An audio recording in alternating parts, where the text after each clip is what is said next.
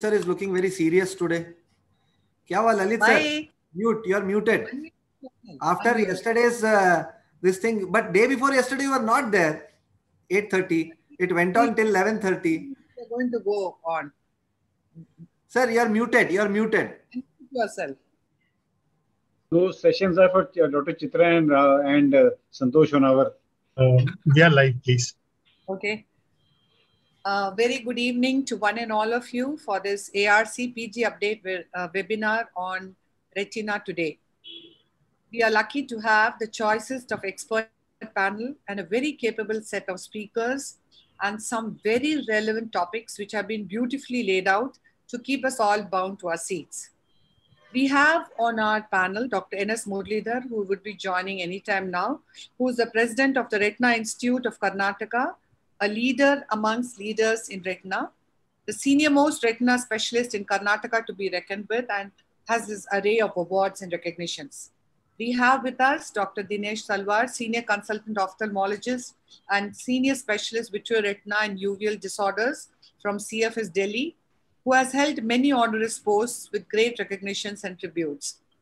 We have with us Dr. Lalit Verma, who has held the most highly coveted posts which AIOS could ever have, has left an indelible mark as a chairman scientific committee for his 6-year term, has brought in many initiatives that has bound the entire AIOS together, has 172 publications, innumerable awards and orations to his credit.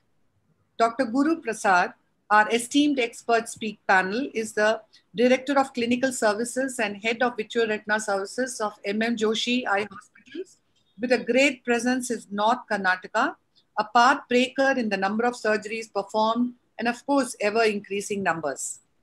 We have with us Dr. Jatinder Singh, Senior Consultant, Vitreoretina and Uvea Services at the Coimbatore branch of the Eye Foundation Group of Hospitals, a surgeon par excellence in dealing with the most complex surgeries, astute, knowledgeable, and has trained postgraduates and retina fellows over 15 years, evolving the curriculum with major contributions in publications and more.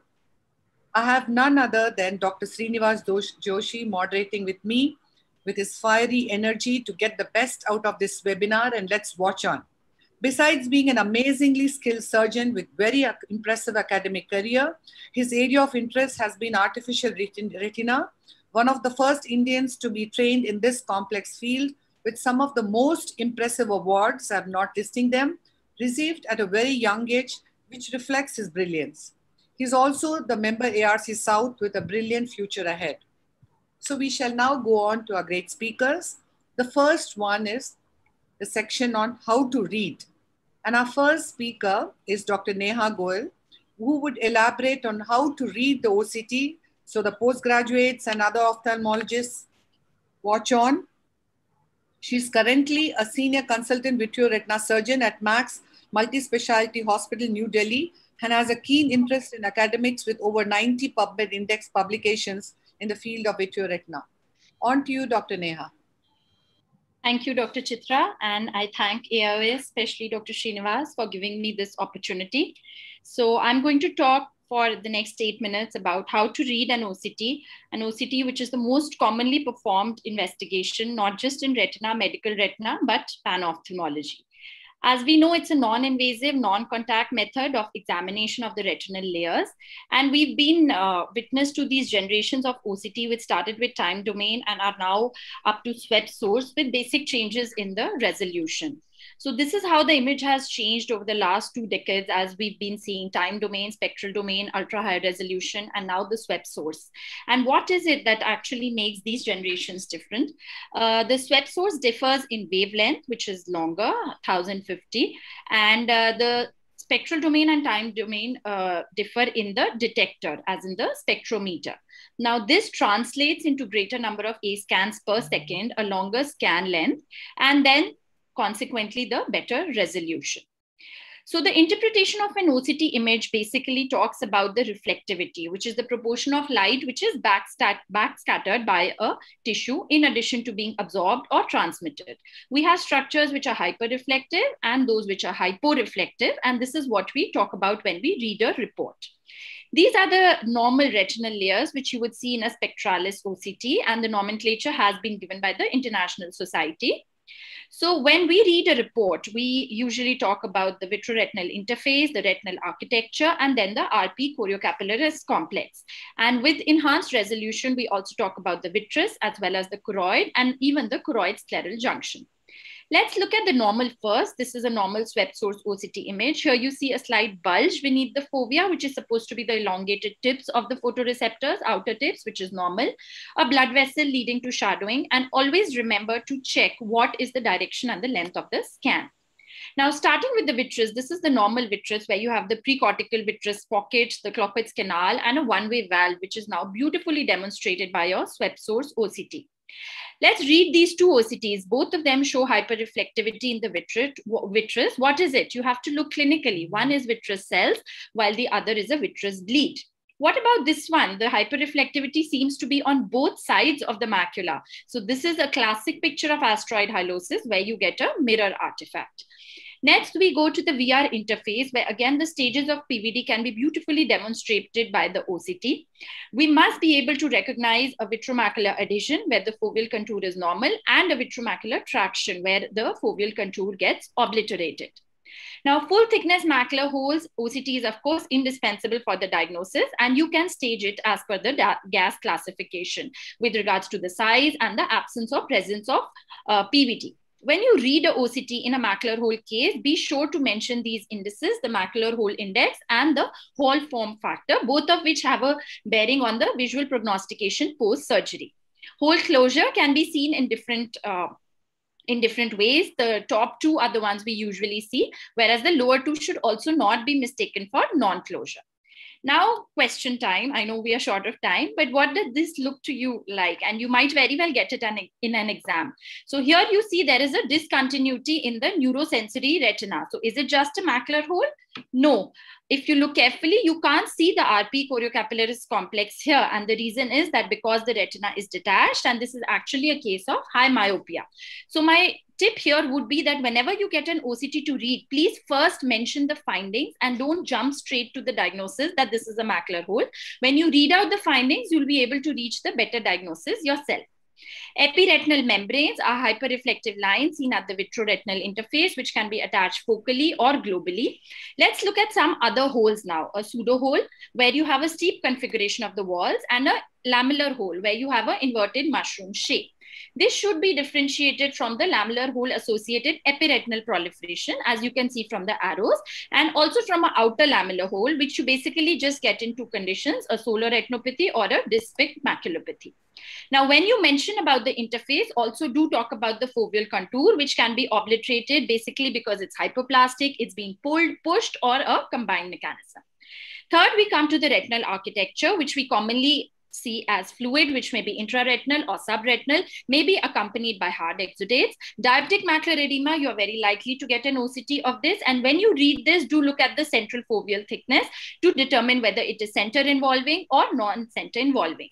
Now, most of the cutoff is around 300 microns. OCT in DME also interestingly tells us a lot about the biomarkers, where we look at these 4 layers, and these are said to corroborate with the visual acuity, not just in DME, but a host of other macular disorders. Drill is another feature which you can mention, the disorganization of the retinal inner layers, which is again a biomarker. But please remember that these do not work if the edema is too much. Now look at these 2 scans. Yes, it's edema, but what else? The one on your left shows inner retinal hyperreflectivity, which is indicative of ischemia, even when you read the OCT. And the other one shows a predominantly one-sided edema, with again will point to a retinal vascular occlusion. Another question, what investigation will you order when you see this OCT? Now, you'll be very tempted to say FFA, but look carefully. This is not edema, this is chysis, which you can see in X-linked retinoschisis or even in dysphic maculopathy. Now, how to differentiate? You see these typical pillars at the level of the inner nuclear layer, which give it a ladder appearance. And of course, the fundus examination clinches the diagnosis. Another condition where you get chysis is the high myopic tractional maculopathy, where it may or may not be accompanied by a subfoveal detachment. This will again be apparent on clinical examination. Let's look at this and read this OCT. What do you see? The EZ is only present subfoveally. It's absent elsewhere. What would your guess be? This is the AF, another hint, the Robson-Holder ring. So this is a typical case of RP where you see only the end photoreceptors are left in the subfoveal region. Another dystrophy with the OCT, here you see the defect in the photoreceptor, which also points towards the diagnosis of cone dystrophy when you read this OCT. Now, this is the last part of the retinal architecture, MACTEL or macular telangiectasia, an important disorder to recognize where you see mismatch between the angiographic leakage and the thickness on the OCT. And you might very well get this OCT to read where you have to say you see either the inner or outer hyporeflective cavities, sometimes accompanied by this typical ILM drape, a collapse of the outer retina in the later stages with foveal thinning and the pigment. Now, fourth, we come to the RP choriocapillaris complex. The commonest disorder we see here are drusen, which may be hard, soft, 1 minute left, or the subretinal drusenoid deposits called the pseudodrusen. Geographic atrophy, again, a striking feature. And the PEDs, this again you can get to read. So how do you differentiate them? In serous, you have an optically clear space, which becomes echogenic in fibrovascular. You see a distinct band of the choroid in serous, which is again absent due to the shadowing effect in hemorrhagic. And you must remember that while the top two are non-neovascular, the bottom three are the ones you see in neovascular AMD. Type 1 CNVM, which is sub-RP, type 2, which is subretinal and has a better prognosis. And let's look at this, another question. Is this a CNVM? No, if you look carefully, the line of the RP choriocapillaris is intact and there is hyper-AF suggesting to a vitelliform lesion. Type 3 will show you a serous PED with CME, and PCV, now more and more we are going towards the OCT diagnosis as well. When you read this OCT, you see there's a discontinuity in the RP pointing towards a RPE zip. The last part is OCT in CSC, where we can easily recognize the PD and the NSD for diagnosis and monitoring. What additional you can read in this OCT is the posterior surface. The more granulated it is, the more duration and the poorer prognosis it points towards. Another pointer in the OCT is the site of the leak. Sometimes you can get this PED with the sagging or dipping of the neurosensory retina and this vacuole sign, which suggests that it might even be steroid induced. What is this? It looks very much like a CSC, but again, always corroborate clinically. This is actually a pseudohypopion in Best disease. And this is an important thing I'd like to end with. What will you do next when you see this OCT picture? And I actually got this in my PG exam about 15 years back. I said FFA, and Dr. S.P. Garg looked at me very sternly and said, please look again. So the key here is that you cannot see the extent of the neurosensory detachment. So what you should do next is a distant direct ophthalmoscopy, because what you might be looking at is an RD and not a CSC. Similarly, another case where you see these outer retinal folds, again, typical of a RD and not a central serous chorioretinopathy. The last part about the choroid, I'll just mention that it's important to look for, because you can pick up pachychoroid diseases, BKH, and of course, choroidal neoplasms. And choroidal thickness must always be correlated with age. As we know, it grows thinner with age, and in PCV, it will be thinner as compared to a patient with RAP or pseudodrusen. So this is basically a word about the pachychoroid diseases, where you see dilatation of the larger choroidal vessels and loss of the small and medium vessels.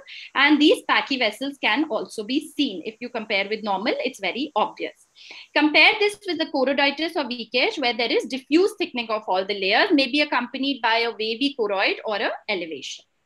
Now, the last slide about the clinical pearls, whether to do radial or raster. So the consensus is that in all diseases except neovascular AMD, radial is comparable to raster and has the advantage of being faster. Look at this OCT. If you get this in the exam, what are you going to say? Just like an FFA, you should ask for more films, because sometimes what looks like an edema might actually be a macular hole. So if you look at the consecutive films, you'll see this is actually a defect in the neurosensory retina. So to conclude, OCT is indispensable for the diagnosis, monitoring, and prognosis of virtually all retinal disorders. It gives us quantitative measurements, and in accordance with NFAS and OCT angio, it provides us a wealth of information. But the eyes only see what the mind knows, so a good knowledge of the subject is irreplaceable. Thank you. Wonderful talk, Neha, just absolutely wonderful. So I'll ask one very simple PG question and Srinivas will attack you more. So how would you differentiate, for the PGs, how would you differentiate a post-op CME from a diabetic macular edema on OCT? So very good and very relevant question. So like I had shown, sometimes in diabetic macular edema, you can have associated hard exudates, which you will not get in the pseudophakic CME. Also, the pseudophakic CME is usually more evenly distributed around the fovea as compared to a diabetic, which may sometimes be focal. But then finally, I would say that FFA would help you because you would get staining at the optic nerve head also in the pseudophakic CME because of breakdown of the blood-vitreous barrier, which you will not get in a diabetic unless there is NVD, which is again clear evidently. Anything more to add? Thank you, Dr. Neha. I think you have covered most of the topics in just 8 to 9 minutes. I think it's really awesome presentation. Thank you. And very good pictures you have used, and with the case pearls also in this short time. Thank you very much.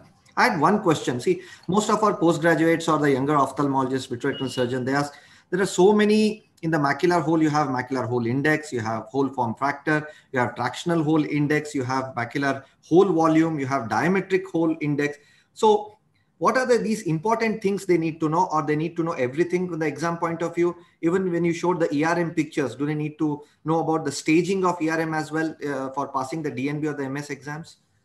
So starting with macular hole, I showed the two which we commonly use clinically and, which should be known. It is desirable, though it is not absolutely necessary, the macular hole index and the hole form factor.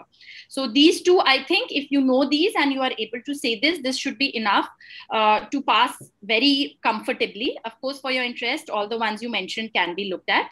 Similarly, for epiretinal membrane, yes, I did not show that classification because of, want of time. But it actually involves the ectopic inner foveal layers also, which is a relatively new concept even for VR specialists. So I wouldn't, penalize a PG for not knowing that. So it's more important that they recognize it clinically and, they understand the pathophysiology and all of that. So staging, yes, again, desirable, but these are, I would not say that these are must know for the exam. Nice answer. Yes, I'd like to ask our moderator, Jatinder sir. Can you just unmute yourself? Yeah, no, just one point to answer Dr. Chitra's question. To differentiate edema CME in a diabetic patient who has some macular but no deposits at macula, compared to a patient who is having a pseudophakic CME, you can do a peripapillary nerve fiber layer thickness. This is what I've been using to differentiate the two, and I think it's pretty accurate. If the RNFL is thickened, it indicates more of an inflammatory etiology, that is post-op CME, versus DME case where the RNFL thickness is more or less comparable to the fellow eye. So this also helps to guide and target your therapy accordingly, because for a pseudophakic CME, you can just treat with peribulbous steroids, whereas for a center involving DME in the form of cystoid edema, you still have to go with anti-VEGF. Yes, quick points from Lalit sir, and then we can move on to the next topic. Wonderful presentation. It's an injustice that you have asked her to present in 8 minutes a full book of OCT. That was the first comment. The second very good point Neha made was none of the interpreters should jump on one frame. She emphasized very nicely. And second is go layer by layer in interpretation. Never jump to diagnosis on OCT frame unless it is very obvious. Go layer by layer, whether RP is intact or not, what is happening to inner retina, what is happening to outer retina. So classify interface, outer retina, inner retina. And then I think diagnosis will become simpler.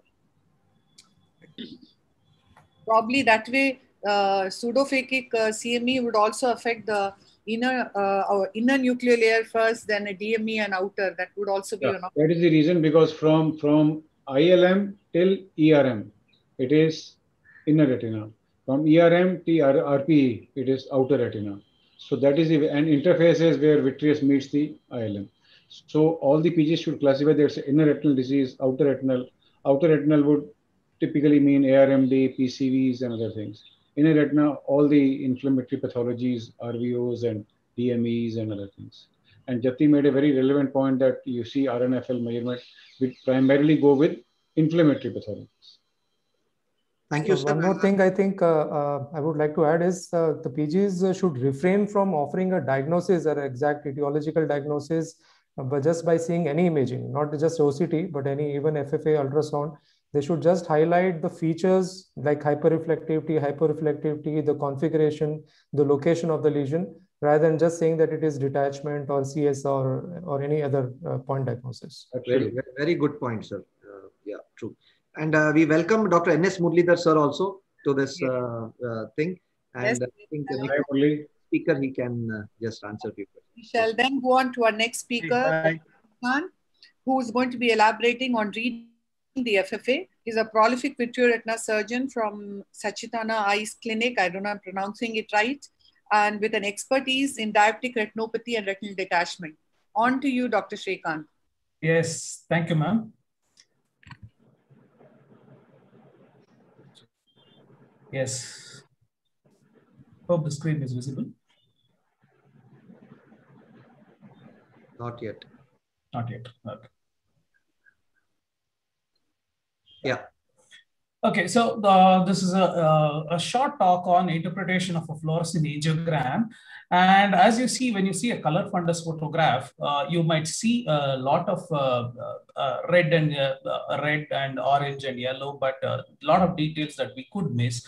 And the sepia tones sometimes reveal a lot of information which we would have otherwise missed, like neovascularization and a lot of microaneurysms in the perimacular area. And decoding the sepia tones is what we are going to learn today. So the main difference between looking at a fundus photograph and doing a fluorescein angiogram is the FFA is a time-bound test. So our photography skills and capturing of the images and timing is absolutely crucial. And on the right side, you can see a live FFA video that we have taken on an HRA, and this is how fast the angiogram FFA progresses from early at the choroidal phase to an AV phase and recirculation phase within a matter of 40 seconds. So capturing the images, concentrating on getting good quality photographs as a postgraduate is more important than trying to make a diagnosis while you are capturing the images from a PG point of view. Some trivia: this was discovered in 1959 by Novotny and Alvis, and they tested first on rabbits that there is an emission spectrum and an absorption spectrum, which is 480 and 520 nanometers. And finally, one of the scientists was the first human guinea pig to undergo the fluorescein angiogram, and they tested it on themselves. That's how confident they were about their test. So there is a blue excitation and a green barrier filter, which blocks the abnormal fluorescence and allows only the fluorescence from the structures to pass through and fall on the camera sensor. The phases of the fluorescein angiogram: there is an early choroidal phase, which is within the first 10 seconds. And this is a diffuse background choroidal flush where the entire choroid glows up. And you can see some areas of choroidal infarct as a dark patch.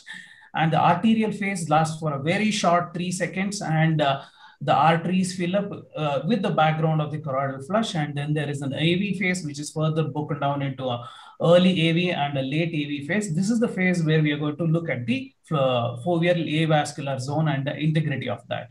And within the first 40 seconds, the dye is already left the retinal circulation and reached the kidneys and is back into the retina in the recirculation phase. Abnormal fluorescence is further divided into either a hypofluorescence or a hyperfluorescence.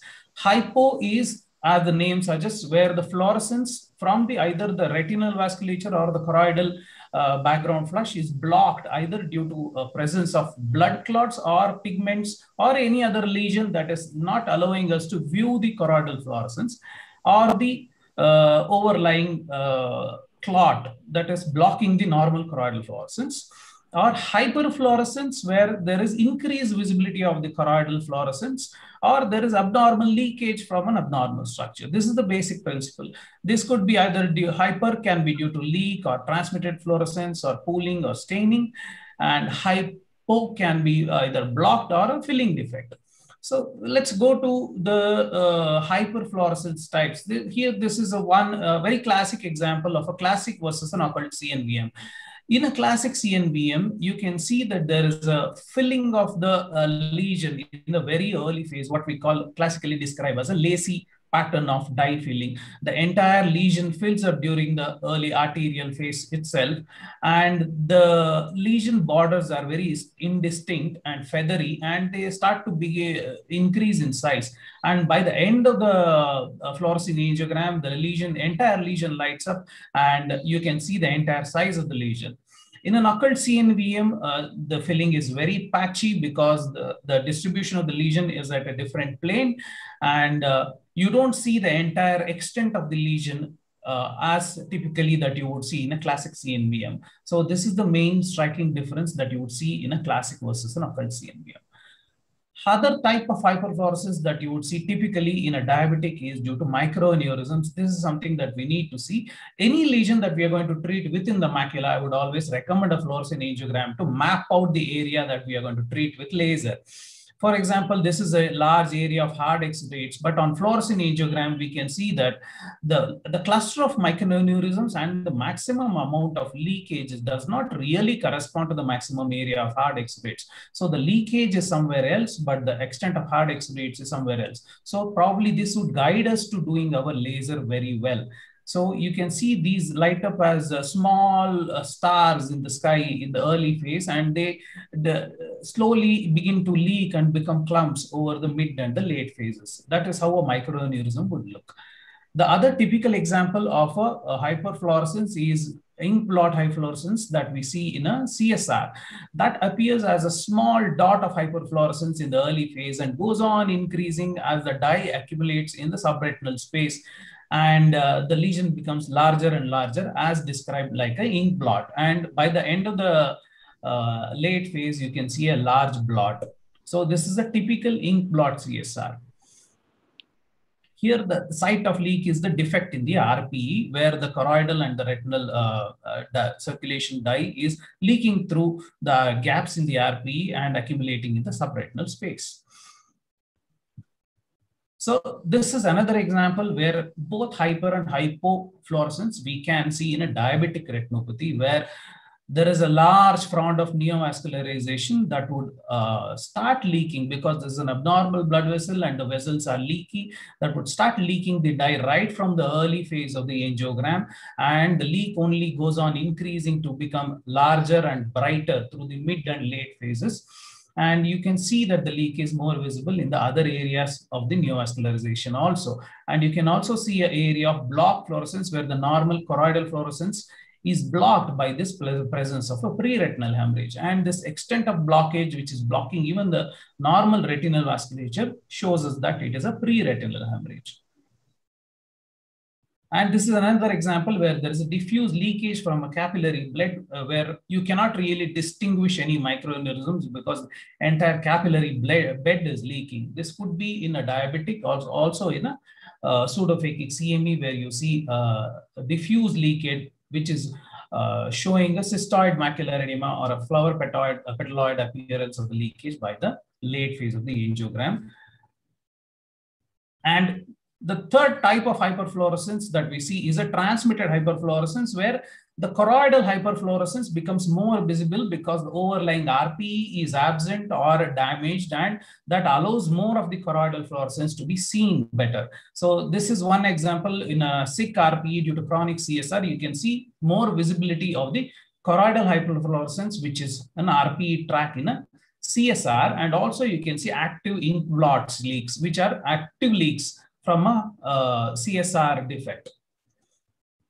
The third type is transmitted fluorescence in a geographic atrophy. The main difference in the geographic atrophy and other types of hyperfluorescence is the size and the dimension of the lesion or the patch of hyperfluorescence doesn't increase over time. It remains the same and it may fade away by the end of the late phase. So that is the main difference that we need to keep in mind.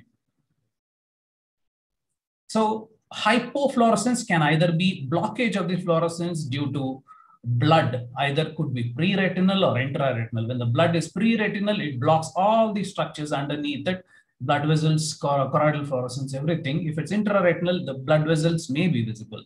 Filling defect where the dye doesn't fill that area at all. So you can see that as a black patch. These are the avascular zones, and this is very necessary to plan out your laser treatment. And this is one example. How do we read a fluorescein angiogram as a postgraduate? Which eye you need to mention first, which quadrant of the angiogram are we seeing, we need to say, and what phase of the angiogram are we looking at, and what is the kind of abnormal fluorescence, whether it is a hypo or a hyperfluorescence, we need to mention, and how does it change over time? Does it increase in size, intensity, and over time, and does it fade away by the end of the late phase? And what is the likely cause of abnormal fluorescence? We may commit to a diagnosis, but it is not an absolute must. So that's it. Thank you. Thank you very much, Dr. Srikanth. That was also again extremely good. So back to one question from me. So what are the clear indications for doing FFA in a diabetic retinopathy? In a diabetic retinopathy, now that we are migrating more towards OCT-based treatment, especially for macular edema, and basing more of our diagnosis for a PDR based on fundus photos and clinical examination, there are certain situations I still do a baseline fluorescein angiogram in a patient where I can't really correlate the extent of vision loss and the extent of macular changes. In cases where the edema is very minimal, but the gross vision loss, and I suspect a macular ischemia. Or in a patient where the retina looks absolutely fine, but I can't really explain the loss of vision, could be a featureless retina. And those are the two cases where I still depend on a fluorescein angiogram as a baseline investigation to map out the extent of ischemia and also the areas of leak. Thank you. Thank you, Dr. Srikanth. The quick thing, what Srikanth said, very nice presentation. I just want to add, before I ask Muralidhar sir to please give few comments on this topic. So whenever a question is asked on this, he has very nicely explained the interpretation of an FFA is very important. We have seen, we just conducted the postgraduate education program just 2 weeks back in Hubli, and I could see most of the postgraduates entering it as, sir, it's a case of CSCR. So it's a case of ink blot pattern. So what I would rather suggest is first ask for the clinical findings if they give it. If no, if they give you a single frame, at least first identify whether it's a red-free, pseudofluorescence or autofluorescence, and then go in for which eye it is, whether it's a right eye or the left eye. And then you can go in for any arm retinal delay time. And then I have made a small mnemonic as SAM, sequential, anatomical, and morphological. Sequential in the sense phase by phase. I've seen many of them directly jumping into saying, sir, this is the case of DME. Which phase it is? If they give you this phase-wise, it's always better to identify phase-wise. If you get a single picture, which phase it is. Anatomical is whether it's a choroidal, subretinal, pre-retinal, and M stands for morphological. Then you can comment whether it's on hyper-FAF or hyperfluorescent. Yes, Muralidhar sir, your comments and thoughts on this, please. Yeah, thanks, Srinivas. Good presentation by Srikanth. See, when postgraduate, if in the exam, if you are given a fluorescein angiogram, as you rightly said, how to interpret it, it depends on whether you are given a single frame. Sometimes you have a large print of a single frame. In that situation, what you need to do is you have to identify the eye, whether it's right eye or left eye, whether to identify what phase of angiogram this is, and then go on to describe whatever abnormality you say. You can say, I see an area of hypofluorescence, which is irregular, near the disc or near the macula, whatever anatomical description you want to give, you need to give. And the end, as you rightly said, you can give a diagnosis, or you can say, with this information, I can't arrive at a diagnosis with this single frame. If you are given a series of prints of both eyes, then you can describe this is a fluorescein angiogram, describe the sequential event. The right eye in the early AV phase shows this. In the AV phase, it shows this, and the late phase, it shows this. And similarly, in the left eye, in the early phase, arterial phase, it shows this abnormality. In the arteriovenous phase, it shows this abnormality. And then in the late phase, it shows this abnormality. And that's why I think it's a leakage and not a window defect or transmitted fluorescence. Like that, you can offer your explanation. So basically, you need to look at the angiogram and describe how you interpret it, so that the examiner knows that, okay, this fellow knows how to read an angiogram. That's all he needs to know. Exactly. I think it's better to, for yourself, only put it in the beginning that the minimum requirement for completing this fluorescein angiography would be a color photograph and 2 phases, one early and one late phase of the angiogram. Yes. If you're giving me only one and you don't want to give me the other, then I can only say hyper or hypo. I can't even say whether this is transmitted or increasing. So I can only comment on the fluorescein angiographic picture. I cannot comment on on what comes as a functional change in terms of leak, in terms of window defect. One picture you can never comment on, and you should not also. So, I mean, this is very important because that can be a trap for you also otherwise. Very, very valid point. Very valid. Thank you, sir. Chitra madam, we can move on to the next talk, please. Our next speaker is Dr. Natasha Radhakrishnan, who's going to detail us on B-scan and its relevance. She's a clinical additional professor, Department of Vitreoretina Surgery from Amrita Group Hospitals. And let's hear what she says. Good evening, everyone. Thank you, AIOS-ARC, for this opportunity. So today we are going to see how to read an ultrasound B-scan. You know that B-scan is an important adjuvant for our clinical assessment of various ocular and orbital diseases. When do we do a B-scan? We do it usually when retinal examination is not possible, either due to edema or corneal opacities, hyphema, a lot of conditions, dense cataract, where you cannot see the retina. You can also do it sometimes in visible conditions, like for tumors of the eye, ciliary body detachments, to distinguish between RRD and exudative RD, and a lot of other conditions. Now, you need to know a little bit about the physics. So before you interpret it, that is, the high frequency sound waves are transmitted from a probe into the eye. The sound waves strike the structures, and that is reflected back into the probe, converted into an electrical signal, and this is reconstructed as an image on a monitor, which can be used to make a dynamic evaluation of the eye. In ophthalmic ultrasound, we use high frequency, short wavelength ultrasound that gives you higher resolution of the minute ocular and orbital structure as compared to the low frequency of an abdominal ultrasound. The B-scan probe frequency is around 10 megahertz, while we have an advanced B-scan now about 20 to 25 megahertz that will penetrate only 5 to 10 millimeters. Now, what is the image that we see? It is called an echo. It is the sound that is reflected from the interface between two media when sound travels from one media to another of different density. And the greater the density difference, the higher the reflectivity. In a B-scan, the oscillating sound beam is passing through the eye and imaging a slice of tissue. So the echoes of which are represented as a multitude of dots that come together to form an image. And the stronger the echo, the brighter the dot.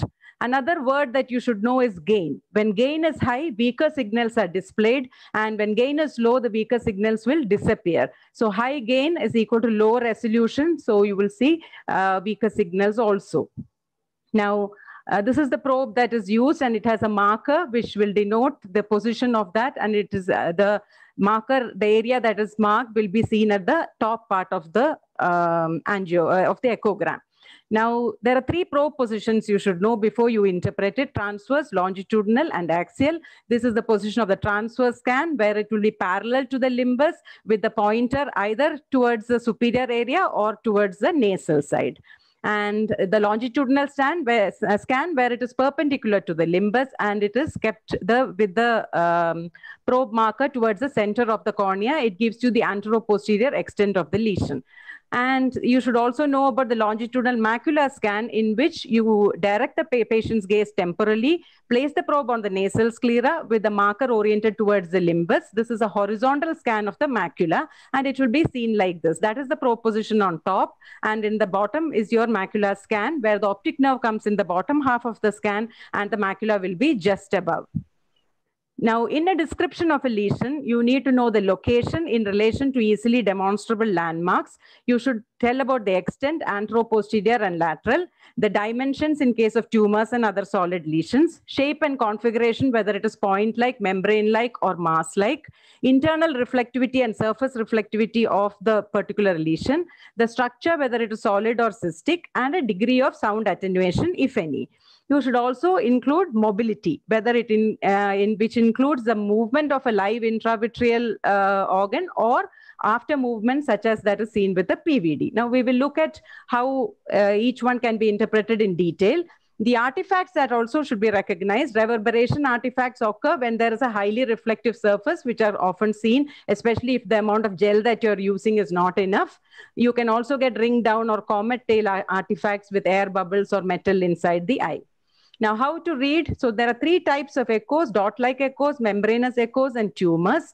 The dot-like echoes, common thing that we see is asteroid hyalosis. You can see bright point echoes inside the vitreous, that is with a lucid area between the echoes and the posterior part of the eye, and that is the asteroid hyalosis with 100% reflectivity from the echoes. Now, the A scan vector at the bottom of the B scan will give you an idea about the reflectivity of the structures in comparison with the retina and sclera, which gives you the highest 100% reflectivity. So every time you should have the A scan vector also underneath, which will give you an idea about how reflective is that structure. Now, vitreous hemorrhage, fresh vitreous hemorrhage has very low reflective or echolucent, and they may need higher gain for detection. However, organized vitreous hemorrhage will give you membranes of varying reflectivity, and they are usually more denser inferiorly. So this you can see there, as compared to an asteroid hyalosis, the vitreous echoes are very low reflective, and you can see some of them are membranous in the lower half of the scans, where you can see that there are membranous echoes because of long-standing vitreous hemorrhage. In endophthalmitis, you're having inflammation in the vitreous cavity. You can get dot-like low reflective echoes, or you can get cobweb-like echoes. And sometimes thick, high reflective membrane-like echoes may be seen.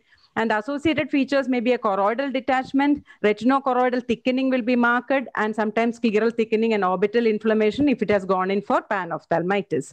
This is a endophthalmitis B scan. You can see the thick membranous echoes inside, as well as the retinochoroidal thickening, and the black arrow points to some fluid outside the sclera as well. Membrane-like echoes are the next things that you should look for.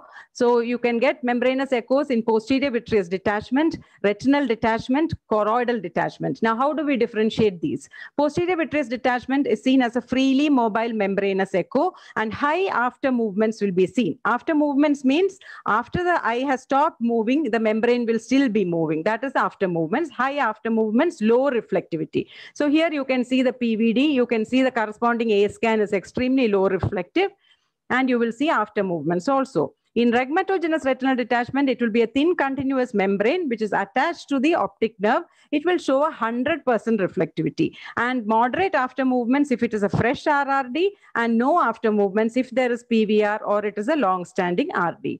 Here you can see it is much thicker than the PVD. You can see there is attachment to the optic nerve, and if you see the A scan vector, which is shown by that white arrow down, you can see that it is having 100% spike of a retinal detachment. Traction retinal detachment seen as concave membranes with varying extent of vitreous and retinal adhesion, with minimal to no after movements will be seen.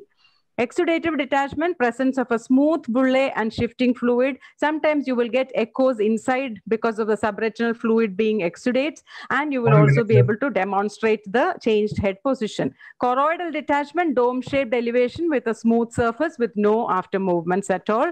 The serous will be clear inside, and you can get kissing choroidals, and hemorrhagic will have echoes inside.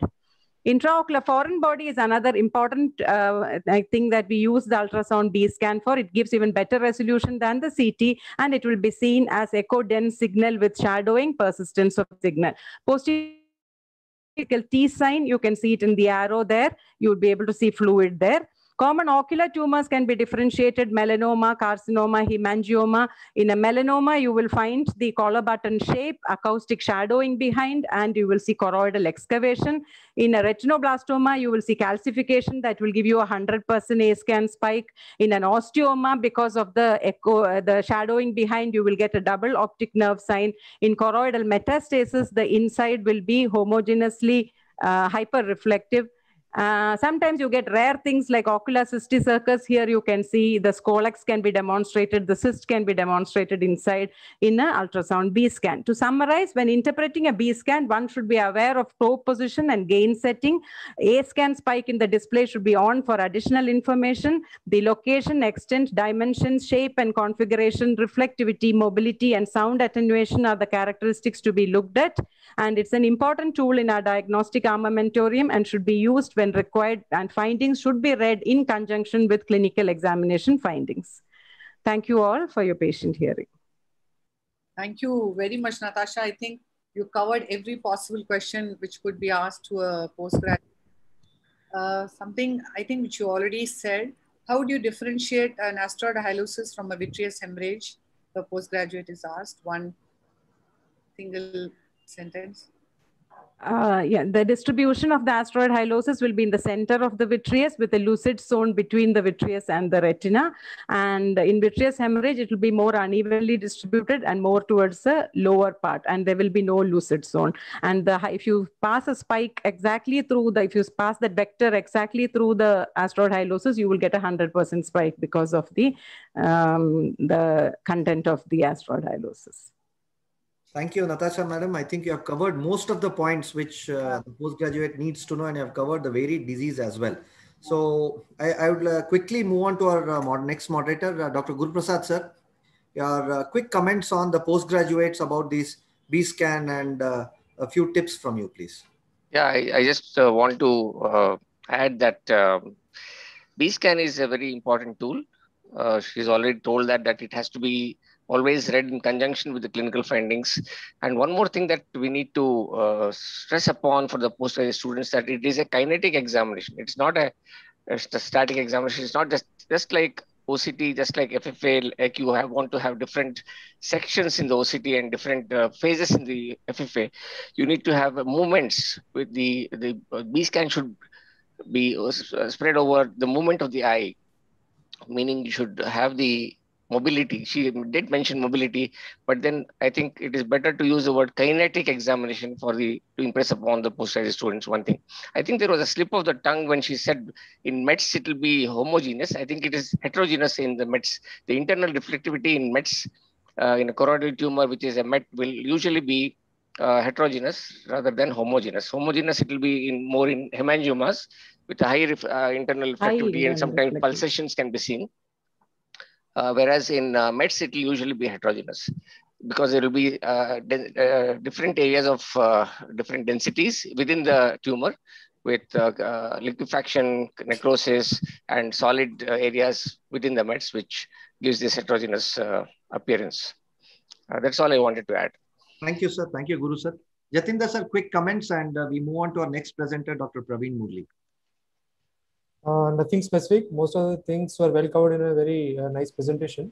Only thing, just to reiterate again, don't jump to a diagnosis just by seeing the scan. Just label them as the findings, as what you see, and be very clear that you mention as hyper-echogenicity and not mistakenly label them as hyper-reflective. Most people in exams, because of the stress factor, they may just jump on hyper-reflective. That's because that's a more commonly used term. So, but when you're using describing terms on ultrasound, use echo, hyper, and hypo-echogenicity rather than reflective. That's it. Thank you very much. So we go on to our next section, how to present. And our first speaker here is Dr. Praveen Murli. He's a senior consultant, Vitreoretina and Uvea at the Kochi branch of Eye Foundation Group of Hospitals, with a great academic career, very good surgical prowess, and I'm sure he's going to do a true justice to his talk. On to you, Praveen. Yeah, just before Praveen starts, I just want to tell all the viewers here. So this session is how to present. Basically, they're all the young Turks who are very well established in their field of vitreoretina now. They have come up with the flying colors in their examination, and now they are the young practicing retinologists. So they'll be presenting if a case, say for example, a case of rhegmatogenous retinal detachment comes, how should be the ideal case presentation?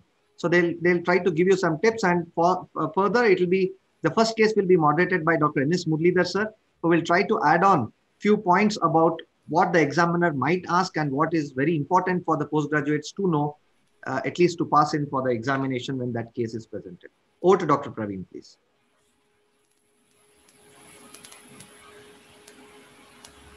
Thank you very much to ARC and as well as Chitra madam. So it is mainly for all the students who are preparing for the exam. Even though it's a long time since I cleared my exam, I would like to share the best possible way to give a good presentation. Most of us, before you enter the hall, we know the diagnosis either by your colleague or from the internal. And same is with the examiner. They also are not interested in you coming to the diagnosis because they also know that you know the diagnosis. However, they are more keen on how you present, whether the way you present is methodical, how you reach to a differential, whether it's in a stepwise manner. and how confident are you in presenting the case. Also, before entering, you should know your strong points and weak points so that you can insist on those points and or skip those points.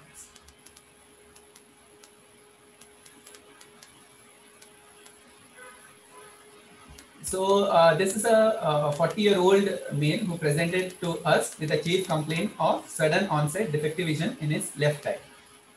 So the main presenting history is a defective vision, which is sudden onset of a duration of 3 days, which is progressive and is associated with floaters and flashes, which is a prior history, and it is not associated with pain and redness. So this is the main focus for us, and we can re-insist by saying that the patient has a sudden onset of defective vision and a painless thing. So when we re-insist, we are forcing the examiner to ask us the question. The most commonly they will ask, the next thing is, what is the cause of painless loss in vision? So this is how we lead them to the thing. And you should be happy that you know this answer, and you can go ahead, divide into two formats, like it can be either painless or painful. Painful can be acute congestive glaucoma, acute iridocyclitis, or painless can be in form of central retinal artery occlusion, ischemic vein occlusion, retinal detachment, or massive hemorrhage. If you want them to lead again to further question, you can even tell or repeat the thing that preceding to the symptoms of defective vision, there was some brown particles, certain floaters, which was associated with flashes of light prior to the defective vision. So the next question they may ask is, what is the cause of flashes or floaters of light? So you can, again, instead of directly going to the answer, you can just tell a little bit about floaters, whether it was black or gray dots, whether there were lines, red light, cobwebs, rings. And this all can depict what is the condition in the eye. Like if it is a dark brown or black with lot of showers, it can be like a sudden blood in the vitreous or in the AC. It can be PVD induced. Or flashes you can get either in PVD or migraine, etc. Again, further going to the history, ask for any similar episode in the same eye or the other eye.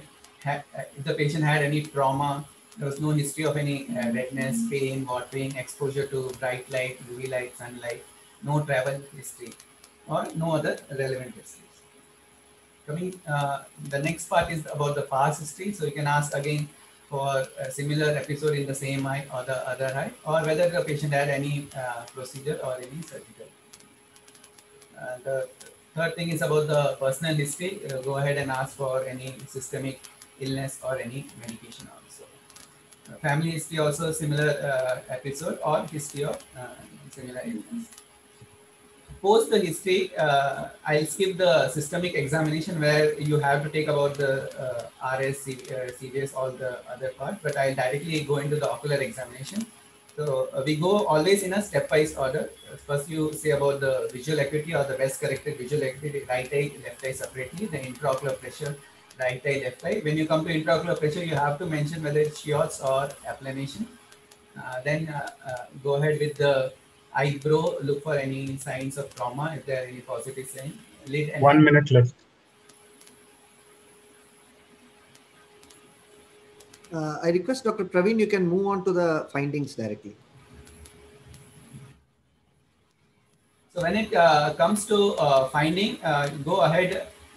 When you are presenting, you have to tell in form of fundus examination. Fundus examination, you have to tell whether you are doing it a direct ophthalmoscope, SITLAM 90D, or indirect 20D. Direct ophthalmoscope, you have to again mention in form of you are looking at distant direct ophthalmoscopy, where in the whether you have seen a good glow or a dull glow. So dull glow itself suggests that whether the cataractus is there or whether some pathology is there in the retina. Coming to the fundus picture itself, when you are saying, first say of the normal eye, as a PG, you always have to say that the media is clear. Then you describe the disc. Disc is of normal shape, size. Go ahead, Dr. Praveen, please. Yeah, and then of the pathological eye, you can say what is the extent of the detachment, whether it's nasal, inferior, superior. See the amount of detachment. say the clock was involved, how was the surface, and see the patient both in sitting and lying down position to see for any change in fluid level. And the last is, after all this, you describe what is the differential or go ahead with the diagnosis. Diagnosis, like this patient was left acute subtotal legmotogenous retinal detachment involving the infranasal, supranasal, supratemporal quadrant with macula on or off.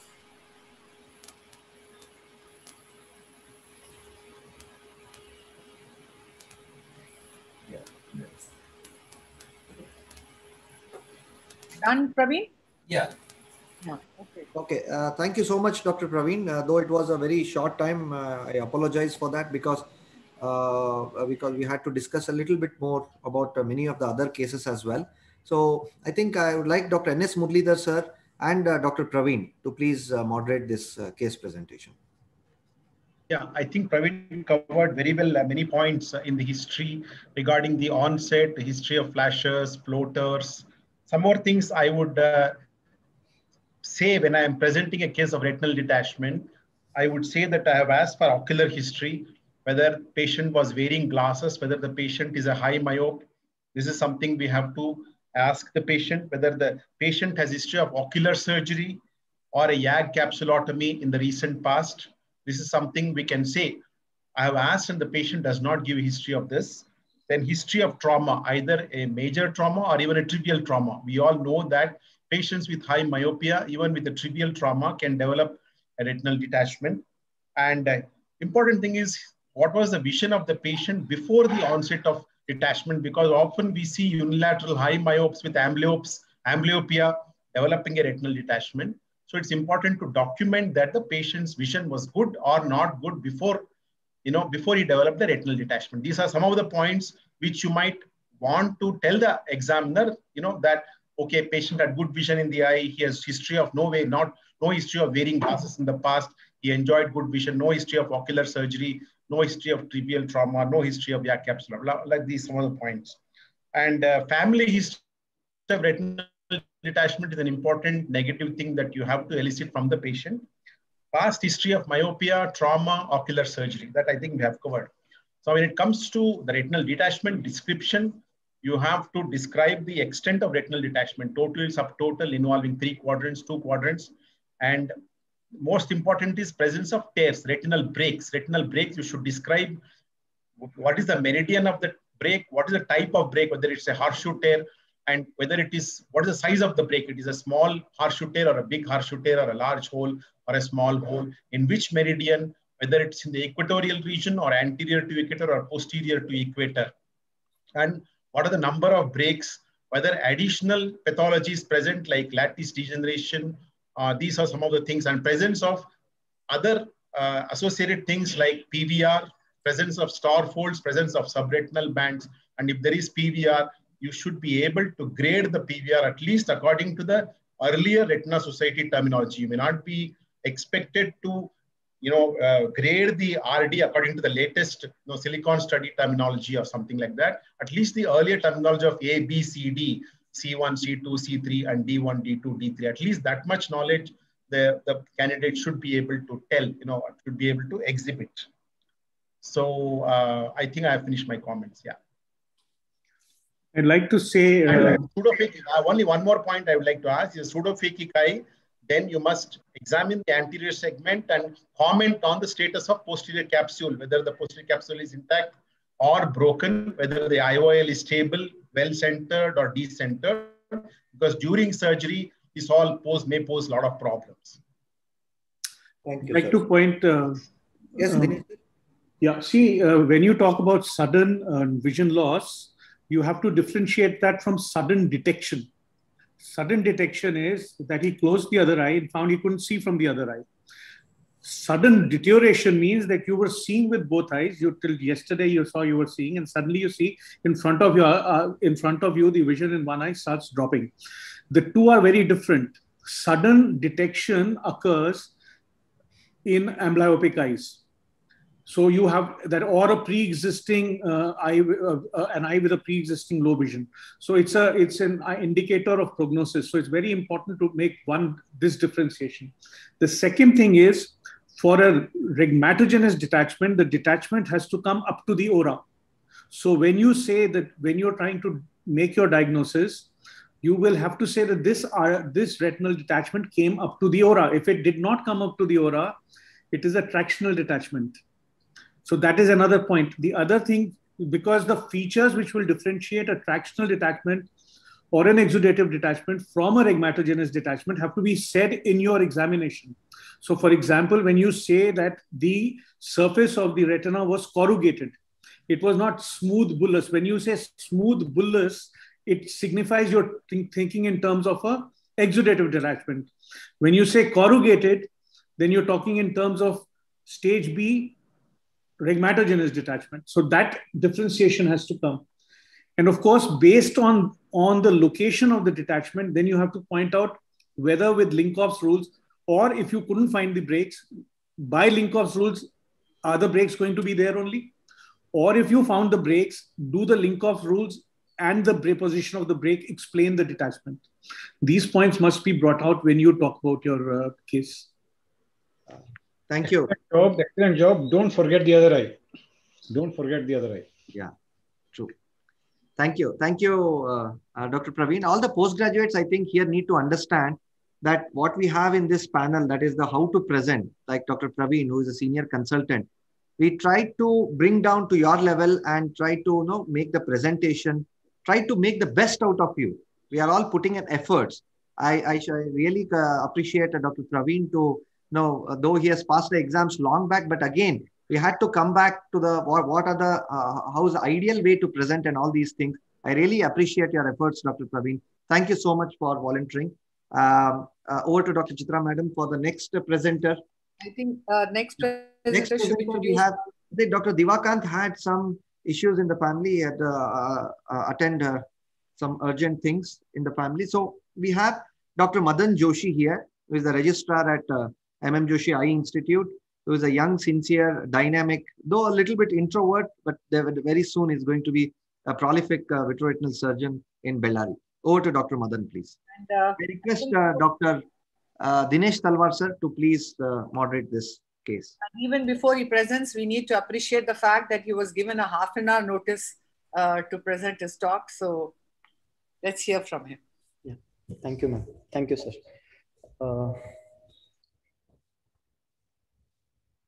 So I'll be presenting a case of a 54-year-old gentleman who came with complaints of decreased vision in the left eye since 3 weeks, which was gradual and painless. And he also complains of decreased vision in the right eye, which was gradual, but it was less significant than the left. He was using reading glasses since 10 years, and there was no history of pain or redness or no history of flashes or floaters. He's a known case of diabetes since 12 years on oral hypoglycemics. Attender tells that the diabetes is not under control for last 2-3 years. And there is no history of any surgeries or any other systemic illness in the past, or no history of any eye treatment in the past. So both mother and father are known case of diabetes. Personal history is normal. There are no habits. So moderately built and nourished with stable vitals, and systemic examinations are within normal limits. So coming to ocular examination, the right eye, best corrected visual acuity is 6/12, N8 with plus 2.75. And lids and adenoids are within normal limits. I want to highlight few things for the postgraduates here. If you are presenting a case of diabetic retinopathy or any posterior segment case, you need to focus mainly on more on neovascularization and RAPD and intraocular pressure and vision. These 4 things you should never forget, and even gonio if you're presenting a case of diabetes. So anterior segment findings were within normal limits in this patient with normal intraocular pressures, and left eye best corrected visual acuity was 1/36, and anterior segment findings were within normal limits. So coming to fundus examination, this is a fundus examination of the right eye. Media is clear. Disc is CDR ratio is 0.6 to 0.7 with healthy NRR. AVR ratio is 2:3. And coming to background changes, there is neovascularization of the disc. It's almost extending from 6 to, you can see here, from 6 to almost 2 clock hours. And the neovascularization of the disc, and around 1 disc diameter away from infero nasal to the vessel, you can see a neovascularization with fibrovascular proliferation around 1 disc diameter in the sides, with background dot blot hemorrhages in all the quadrants, and the flame-shaped hemorrhages along the inferotemporal arcade. And I am sorry for the bad picture, but there is the macular edema with hard exudates. So coming to the left eye examination, this is media is clear and the disc can be faintly seen. The disc appears perfused, and there is extensive fibrovascular proliferation along the in the posterior pole, and you can see here neovascularization and a few collaterals. In the superior-temporal part of the fundus, and there is in the periphery, inferiorly, there is vitreous hemorrhage. Here, mainly for the postgraduates, you should be well versed with the diagrams, and the color coding is very important if you are presenting a case of diabetic retinopathy. So you must be well versed with the color coding. So coming to diagnosis, right eye SIMC with proliferative diabetic retinopathy with macular edema, and left eye NS2 cortical with proliferative diabetic retinopathy with TRD with vitreous hemorrhage. Thank you. Thank you, Dr. Madan, for preparing in just a half an hour's time, as Chitra Madam said. Over to, where is Dinesh sir? Yeah, hi. Yeah, he's here. Thank Yes, you very Dinesh, much. sir. I think you've done a great job for the time. Sorry, I'm muted. Am I muted? No, I had kept it. Go ahead. Yeah, so for the short duration that you've been given, you've done a great job of giving us the essential seeds of what we need for a presentation. As mentioned, the most important thing is that you must not miss about relative afferent pupillary defect. So therefore, your first examination has to be before dilation, and then only the dilation is done. The second thing is that you have to look for neovascularization, and then that is not just neovascularization of the iris, which is not just at the pupil, but also at the angle. So both have to be looked at.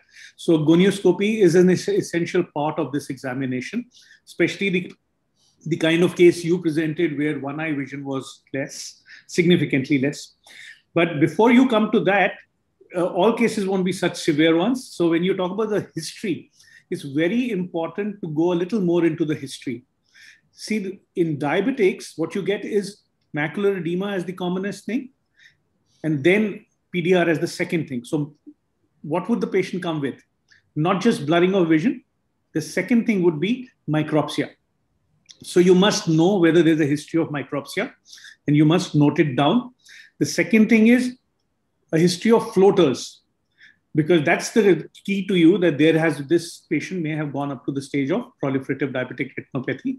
So, so this is the other important thing. The third thing is whether this has been a constant thing or there's been fluctuation. Fluctuation is likely to happen with the vitreous hemorrhage. A constant slow decrease is likely to happen with a diabetic macular edema. The last thing is about near vision. If the patient says his near vision has been going, this is preferentially a sign of a macular disorder. So that's another sign that tells you that there's something wrong. Your vision must be both. You're not going to do a pinhole vision only. If you get a pinhole vision, you must also do a BCVA in your patient, because pinhole vision in macular disorders is less as compared to the unaided vision. So this is the other important thing. As far as the history is concerned, you also need to check for hypertension, nephropathy, cardiac disease, drug allergies, because you may be doing a fluorescein angiography for this patient. Bronchial asthma. These are some of the things which I would do as a routine to make sure we don't miss this when we go ahead for investigation of the patient. The next thing is extraocular muscles. Patients with diabetes, it's not just a diabetic retinopathy, he could also get a sixth nerve palsy.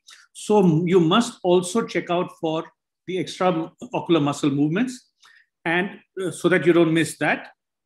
When you come to the fundus, the cup must be looked at. Diabetics are also more prone to glaucoma. So in the process of looking at diabetic retinopathy, should not forget about glaucoma. So this is one part. The second thing is, now when you come to the changes, The important thing is you're looking clinically and you have to differentiate this clinical examination.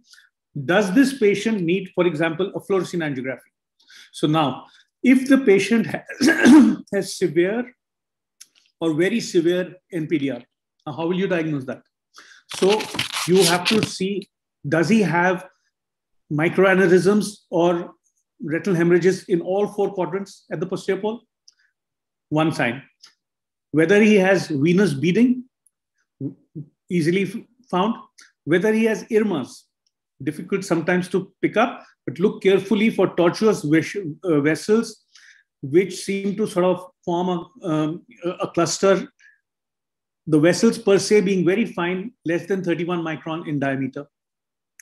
These are the signs that tell you you're dealing with severe and very severe NPDR. Patients who need to be taken up for, you may want to take a fluorescein angiography so that you don't miss an early PDR in these patients. So this is the other important thing. So these are some of the things which we need to do before we come to a final diagnosis. Of course, if you have severe fibrovascular proliferation, as you had in this case, so it's clear cut, there's not much of a problem. The problem comes in severe NPDRs with macular edema. There, your description has to be complete, so you don't miss something. I think that that's just to add to whatever you talked about, the more severe varieties of proliferative diabetic retinopathy. In connect with what you are talking, Dr. Dinesh, even if it's an asymmetric diabetic retinopathy, as it probably was in this case, you should also think of some cardiac and carotid disorders also. Exactly. So if you, this is the other thing, that's very good point.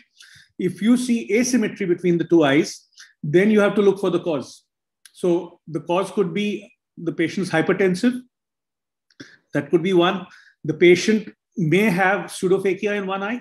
That eye could have a more severe disease process. So these are the things which need to be looked at also. Also, if the flame-shaped hemorrhages are more and dot hemorrhages are less, then this is more of a component of hypertensive retinopathy. This is not diabetic retinopathy. So that means the combined picture has more of an element of hypertensive retinopathy within it. So these are some of the other things too. Mixed retinopathy is what we usually mention. Thank you, sir. Thank you for that point. And usually asymmetric retinopathy, when we also do it, when the patient is not having DR changes, but having DR changes in other eye, in those cases, we usually have to rule out OIS as well. We have to do a carotid Doppler in these cases to rule out what's the stenosis of the carotid arteries. I think we'll come to the end of that and we'll go on to the next speaker. Yes, over to Chitra madam, please. Thank you, Dinesh sir. Thank you, Dr. Madan. Wonderful case. Yeah, wonderful case and wonderfully discussed. Our next speaker is Dr. Giriraj Vibhuti, who's a consultant vitreoretina at the prestigious M.M. Joshi Eye Institute, besides being a visiting consultant to various cities with multiple national and international awards for his surgical videos. Let's hear from you, Dr. Giriraj. Thank you to Dr. Srinivas sir and Chitra ma'am and team ARC for this opportunity. I'll try to finish within the time given to me. Let's start with the case.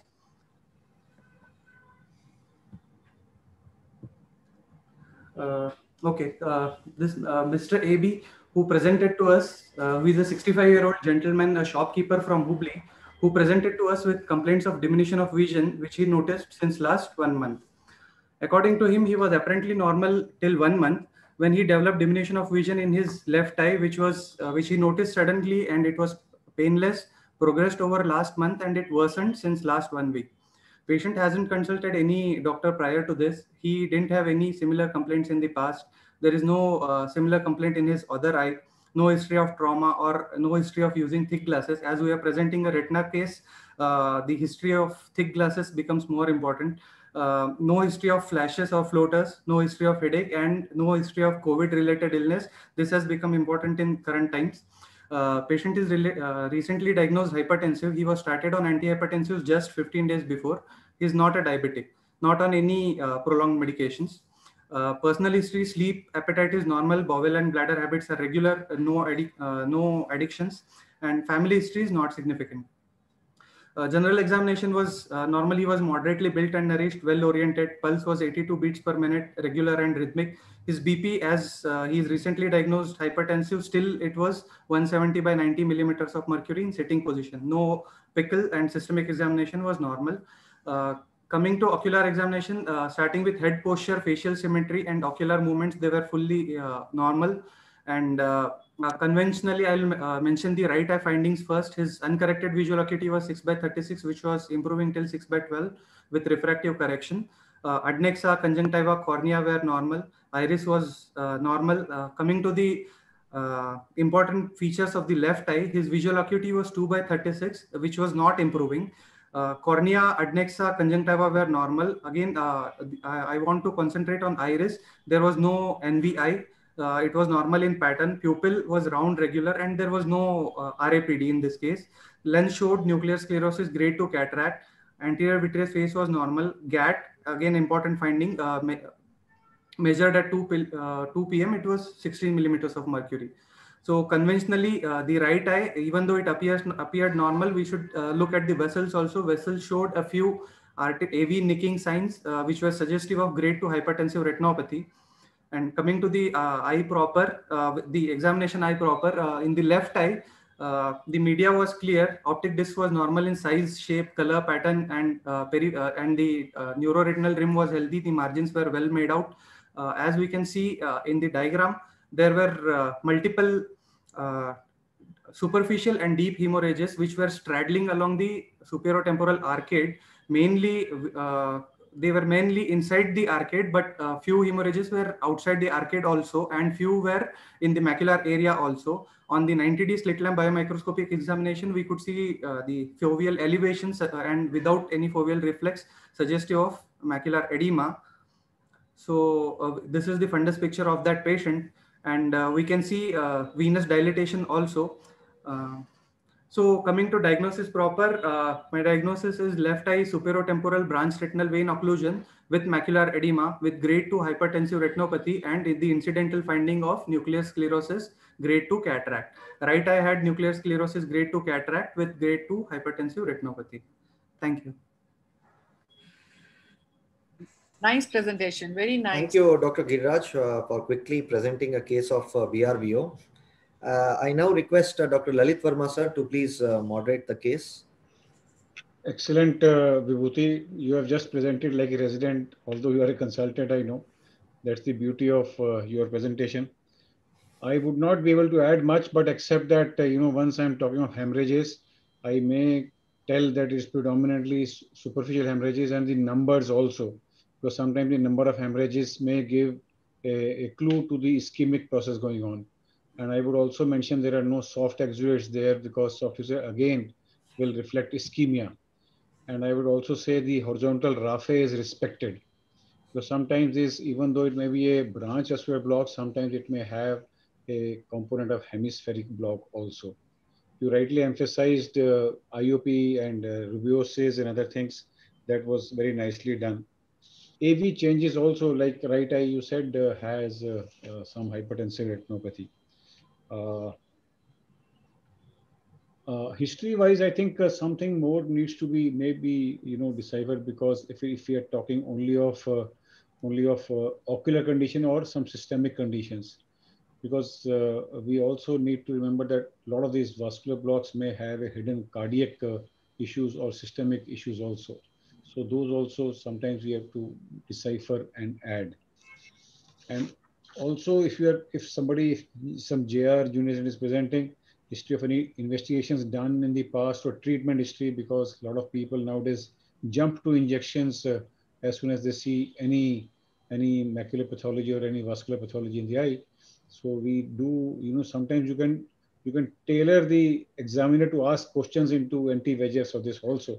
So like he hasn't received any injection in the past, or a lot of these vascular blocks, specifically BRVOs and small vessel blocks, may be just an incidental finding, which may be detected only on closure of one eye if they are not hampering vision too much. Otherwise, excellent job done, and from the residency point of view. But investigations are very important, because one vascular event in the eye means vascular event in the body has to be ruled out. which may be cardiac. You have to somebody has to tell some cerebrovascular. Some people have to tell it does not have any history of this, so that examiner knows that you are aware that vascular event in the eye means it could have correlation with the autoimmune disease, brain disease, or giant cell arteritis. Sometimes over the age of 50, 60, people may, although more commonly as central CRVO, but sometimes any vascular block can present. So sometimes BRVO can convert to, CRVO also. Thank you, Lalit sir, for nicely spelling out a few more points which the examiner or might ask and the student have to answer. Jatinder Singh, we have 1 more minute. You want to add? I think all the cases which have been presented, I mean, BRVO and diabetic retinopathy especially, one important history that is there is, as Dr. Verma said, about this history of taking injections. So the history that should be history of any treatment should be in significant detail. That is the number of injections taken, the time gap between the injections given in each eye, if it is given bilaterally, and following the injection, was there any improvement or not? Time since the last injection, and probably a clue to what injection has been used. Even just the cost, sometimes the patient doesn't know the name of the injection. Just the cost of the injection, though it's quite variable based on different cities, that itself can give a clue to what injection has been used and whether it was changed to give an indication whether the treatment was the patient condition was responding to treatment or not. The non-responsive edema, again, you need to look out into other history. There is uncontrolled hypertension, nephropathy, as sir has already mentioned. In addition, history of using glitazones, thiazolidinediones, drug history, that also should be probed into. And I think more important is to recognize whether the patient's condition is just a usual, easily treatable kind of condition or a difficult case scenario that has to be brought out from the history, and then later on from the corroborated with the examination. Any history of laser done, because BRVOs, normally a lot of people, after a couple of injections add laser also just to minimize the number of injections. What I was trying to say is you can tailor your description or verbal, whatever you are presenting, so as to tell the examiner that you have asked investigations, treatment, any angiograms he's carrying, or they are carrying some pictures of OCT. That will make the job easier. So otherwise, wonderful job done, Giraj. Congratulations. I just want to add a point about the COVID history that he took. Yes. We have had several cases of COVID fever in the past coming with vein occlusions, sometimes arterial occlusions, and frank vitreous hemorrhage also. And I think we have seen close to 10 to 12 patients now. I think it's important and relevant in the present scenario to take a history of COVID fever in all these venous occlusions. Yes. Or arterial occlusions. Rightly pointed out. Thank you, sir. Thank you. And one more point, Dr. Joshi, one point. Can I highlight one more point? I think that description, whether the hemorrhages are respecting a particular quadrant has to be emphasized. If the hemorrhages are not limited to a particular quadrant or a particular geographical location, horizontal raphe, then the history of other things, I mean, even a patient with young branch vein occlusion, you have to look into other history also. Branch retinal artery occlusion can be associated with Susac syndrome, and those kind of things also may need to be probed into that. Thank you. Thank you, sir. That was a very good discussion. So we go on to our next speaker, Dr. Vishal Govindari, who's a consultant vitreoretina and uvea services at LVPI Bhubaneswar, with his area of main clinical interest in diseases of macula, myopia, and newer imaging modalities. He would be discussing a case of retinitis pigmentosa. On to you, doctor.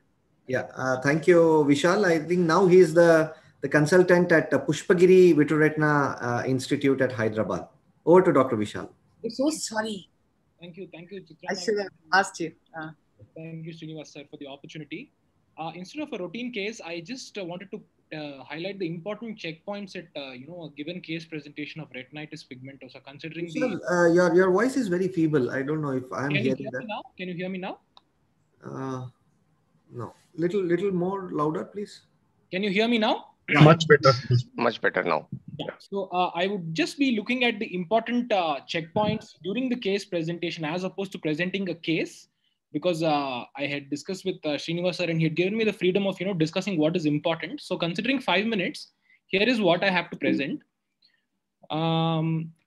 With respect to demographics and retinitis pigmentosa, what is very important with respect to age is the majority present between the 2nd to 3rd decade. And the inheritance patterns actually influence the age of onset, while Leber's is a juvenile variant. And with respect to gender, you have the X-linked recessive affecting predominantly males. Presenting symptoms invariably include first being night blindness, followed by poor vision, eye ache, and deafness. Visual impairment is more severe in the X-linked recessive variant rather than autosomal dominant, autosomal recessive compared to autosomal dominant. Photophobia appears later in the clinical spectrum. Contrast sensitivity gets affected, and dyschromatopsia also gets affected in case of macular involvement. History of present illness is important because it's a very insidious onset invariably.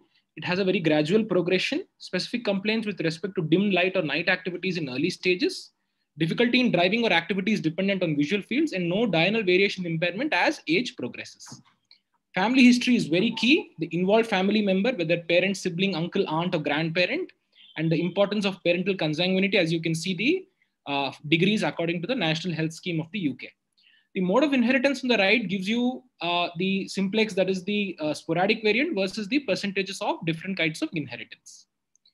Pedigree charting, which is expected in an RP case. Just to simplify it, dominance versus recessive, there's always a skip noted in recessive. Autosomal versus sex-linked, father-to-son transmission happens only in autosomal. Y-linked, only males are affected. Mitochondrial disorders, mothers alone transmit the phenotype. X-linked dominant, fathers do not transmit to sons, and X-linked recessive, males are more commonly affected. So this is just a quick representation on how to show the pedigree charting. And this is how dominant, where there is no skip. In recessive, there is a skip. X-linked dominant, where fathers don't transmit to sons, and the X-linked recessive, where males are predominantly involved. Smoking and alcoholism are known to worsen, especially smoking, and a combination can lead to lung cancers in case of vitamin A therapy. Systemic history is extremely important considering syndromic associations, ushers with deafness, and Bardet-Biedl presenting with the obesity, psychomotor delay, hypogenitalia, renal abnormalities, and neurogenitary changes. There are a whole host of other diseases like Alport's, cocaine's, A-beta lipoproteinemia, mucopolysaccharidosis. These are quite academic, but at least knowing one sign like Alport's nephritis, A-beta lipoproteinemia having steatorrhea, and BTs having corneal crystals are something which is expected. These are the mitochondrial deficiencies, which disorders which are associated with pigmentary retinopathies. Kearns-Sayre, NARP, and MELAS are the 3 things which are essential. There are a whole host of other associations which are for us to remember if required. This is the picture with Bardet-Biedl, where you have polydactyly and hypogenitalia, while this is a patient with ushers. In case of visual assessment, you do an uncorrected and best corrected. Color vision gets important in case of optic nerve involvement, and the low contrast visual acuity to assess the macular involvement. Nystagmus in case of LCA, RAPD as discussed can occur also in LCA. Extraocular movements in case of mitochondrial involvement, and a thorough slit lamp examination. You have these ocular associations like keratoconus, posterior subcapsular cataracts, and disc drusen. With the fundus, you have the early stage having, apparently featureless retina. Over time, you can see the atrophy coming in, the retinal atrophy with the macula being spared, and in the final stage having all the 3 symptoms of waxy disc, attenuated vessels, and bony spicules. CME, cystoid macular edema, epiretinal membranes, and traction are a common association. A differential diagnosis of gyrate, choroideremia, or cone rod dystrophy have to be mentioned. Some infectious pigmentary causes also form the differential, like syphilis and DUSN. There are some atypical variants like albipunctatus and the sign pigmento or the sectoral RP, which also have to be known when you are giving your final diagnosis. Among the investigations, unless and until you have a diagnostic dilemma, ERG can pick it up, but if you already have a diagnosis, it's not needed. As shown, early phases where the fundus doesn't show much is the ERG which gives you the diagnosis, but with progression, the photopic response also gets affected. As you can see, the HVF initial scotomas around the 20 degrees, which start to close in on the tunnel, which constricts over time. OCT is being used nowadays to assess cystoid macular edema, to understand traction, and to assess foveal atrophy. Dark adaptometry and EOG are seldom used. Autofluorescence is one thing which I would add to understand the progression over years with the Robson's ring, and a multifocal ERG in case of vision not explained by the grade of atrophy. Genetic analysis becomes key to identify the particular mutation and the risk of transmission to offspring, to understand the clinical cause and whether they're eligible for gene therapy or not with respect to availability of therapy. There are a whole host of genes involved with is the most common one. I'll just take a minute. The final diagnosis should ideally be mentioned a rod cone dystrophy rather than RP. Likely to be RP is a better way to put it. Mentioning the typical variants and systemic associations in the final diagnosis is essential. Quick treatment view is just to assess for cataracts, macular edema, and providing low vision aids. Vitamin A has been tried along with docosahexaenoic acid, but of limited value. Gene therapy, photoreceptor cell death therapy, and retinal implants are the way to go with respect to what is expected as future prospects with retinitis pigmentosa. Thank you. Very good presentation. Thank you, Dr. Vishal. I think you gave an overall glimpse, but I would like to ask Dr. Guruprasad sir, whenever this question comes, a case comes to the postgraduate, what are the must things that he has to answer and he has to know for him to just pass out this? Yeah, I think you should not have given him the liberty of presenting it differently. He has taken away my job. He has mentioned it as liberty, so he has taken it. No worries. Go ahead. So yeah, I'll probably restrict myself to what the questions might be asked. I think they might ask, what are the causes of night blind? What are the causes of night blindness? So I think candidates should be very familiar with what are the causes of night blindness, like vitamin A deficiency, myopia, glaucoma, cataract, sclerosis, and all those things. Then the question will come whether is dealing with a primary pigmented degeneration or a secondary pigmented degeneration. So I think age comes to the rescue. If the patient is young, then probably it's a secondary one. Primary is usually the ones which are inherited either sporadically, either sporadic or inherited autosomal dominantly or recessively or X-linked, and therefore because the sporadic ones are the most common, probably the primary ones are the most sporadic ones. If it is elderly, then probably the differential diagnosis of paraneoplastic disease will probably come, ophthalmic artery occlusion. And other thing, he already mentioned the differential diagnosis of diffuse uveitis, syphilis, paraneoplastic syndromes. I think that, I don't know whether he mentioned that. Scar and mar can present in the elderly as a sudden onset of night blindness and loss of vision. Did you mention that, Dr. Govindhari? I did not mention that. Okay, so that is one differential diagnosis. Drug toxicity is another thing. Cirrhosis is one thing that can masquerade as retinitis pigmentosa, spontaneously reattached retinal detachment, and DUS. And I think these are the things which can be listed in the differential diagnosis of retinitis pigmentosa. ERG, I think it's important to know what the ERG findings are in a patient with retinitis pigmentosa. And it's important to know that even carriers can have B wave delay. And the variants you already told, the sectoral ones involving 1 or 2 quadrants, central RP, pericentral RP, unilateral RP, all these things are some things, certain things that should be known by the candidate. I think the other things you have mentioned very well, the syndromic associations, the secondary ones. Basically what primary means is that retinitis pigmentosa, which is not associated with any systemic illness or systemic syndrome, and second is the one which is associated with the syndromic associations. Bardet beetle, which is like he listed out very well, at least one characteristic of each of these syndromic associations one should know. I think he has done a very good job in presenting the case and also telling about what is important in the presentation, what one should know. I think there's not much for me to add to what Dr. Govindhari already has told. Yeah. Thank you, Guruprasad sir, for that viewpoints, which I think the postgraduate must know to pass in any case given as retinitis pigmentosa. And overall view has been given very nicely by Vishal. Thank you, Vishal. Thank you, Guru sir. We'll go ahead with the next talk. Dr. Srinivas, can I just make a quick please, point here? Please. I think the whole objective of this session it was quite clear, but I have a small disagreement that it should be just to pass exams. I think the main focus should be how would you approach a case when you are sitting alone in an OPD without any help. That is how, if you see picture yourself in that situation as a postgraduate and you prepare for that situation, you will not only pass exams with flying colors, but you will also become a good clinician.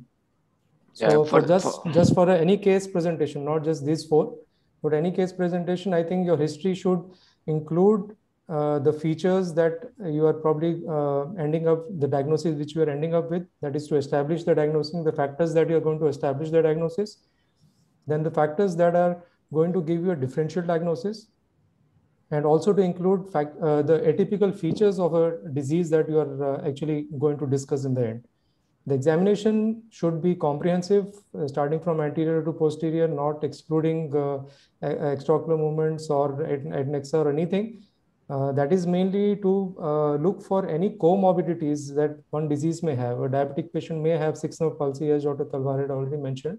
So just not to exclude any or miss out any comorbidities, but also to include or pick up diseases which are coexistent with the disease that is being presented. So you may have one case with multiple factors or multiple disease, like diabetes with glaucoma or diabetes with any other coexistent problem. And the end, if you reach the diagnosis, you have already passed most of the cases, I mean, which I have come across.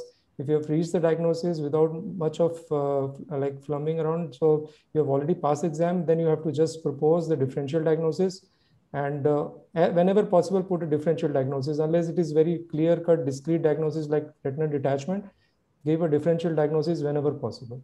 So once you have reached that stage, then it is all theory, and whatever is your knowledge you have read through, it will take you through. That's it. Yes, and one freaky examiner can even ask you what is treatable retinitis pigmentosa, and you should have an answer for that too. So we go on to our next speaker, who is none other than our eminent Dr. Srinivas Joshi, and he is going to detail us on anti-VEGF as they stand today. On to you, Dr. Srinivas. Yes, madam. Are you seeing it in a slide share mode? No. No.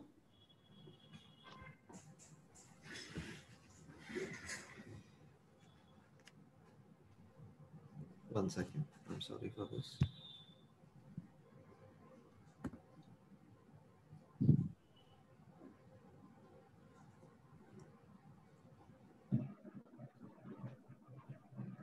You have to go on the slideshow now. We are seeing the 1 second.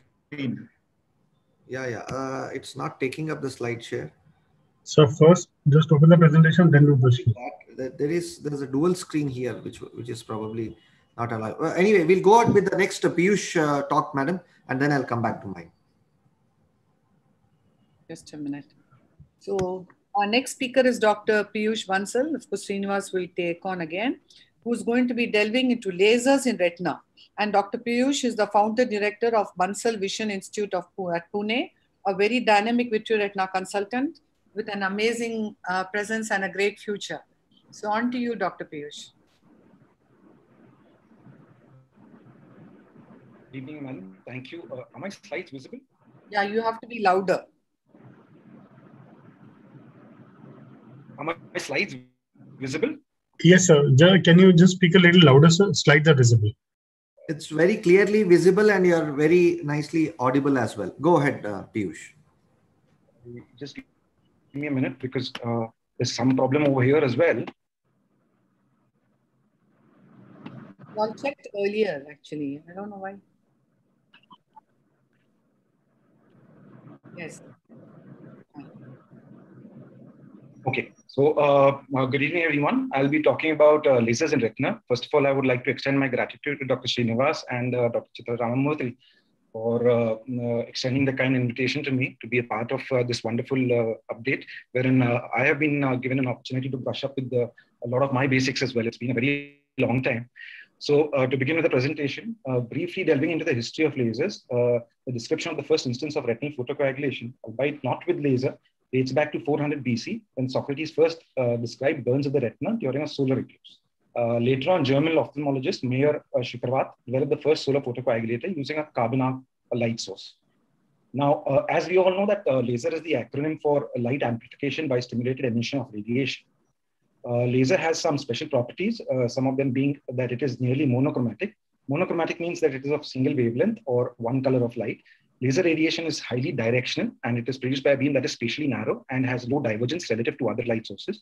And it is highly coherent.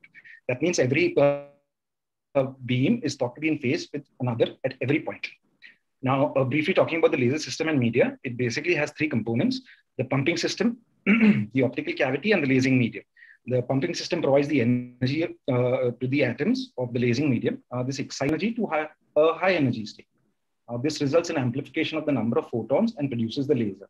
The source of laser for the pumping system could be of different types, could be flash lamps, laser, electrical discharge, or chemical reactions. Another important part is the presence of a mirror on either sides of the optical cavity.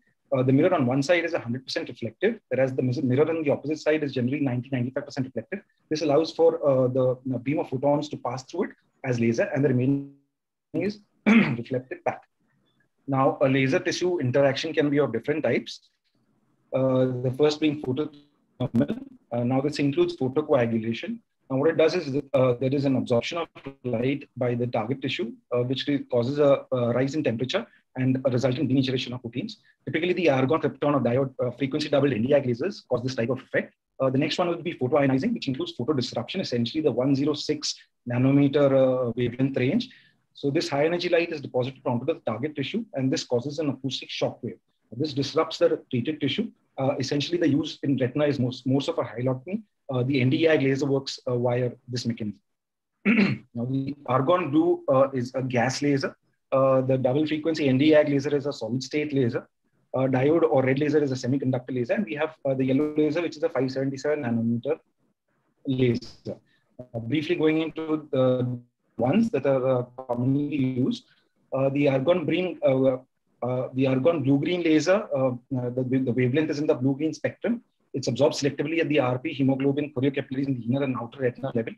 The main adverse effects, however, over here are high intraocular scattering, macular damage if it's done close to the fovea, and there is a chance of Bruch membrane rupture leading to CNVN.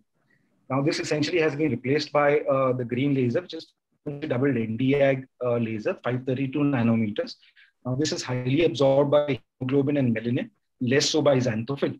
The Pascal laser or a pattern scanning laser, which is a very popular laser now, is one such type of laser which incorporates multiple pattern, short pulse, extremely short duration, 532 nanometer.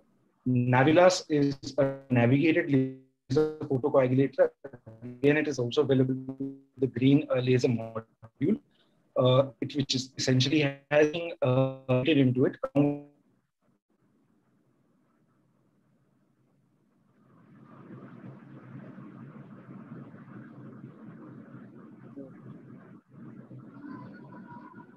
Signal problem, I think. I think we lost him, madam. I'll just go ahead with my talk, and once he comes back, Piyush is still there. Piyush? Must be some network issues. Yeah. And we have 6 more speakers. Yeah, I'll just go ahead with my talk. I'll quickly finish it. Is it visible, madam? Yes. Yeah. So quickly, I'll run through the part of anti-VEGF. Now, why is this question? Because this has already been asked in the exam. You can see here what are the various types of anti-VEGF agents available, what are their pharmacological features, their role, their complication, and what is VEGF trap. This has been asked very recently in the recent papers. So whenever a question is asked like this, you always have to make your points like this, like what's the role of VEGF, type of anti-VEGF, classification, important, indication, modes, complication. Then you can answer that question very clearly. If it's a 10 marks or 20 marks question, it's always better if you write it in this way so that you will not miss the point here and there.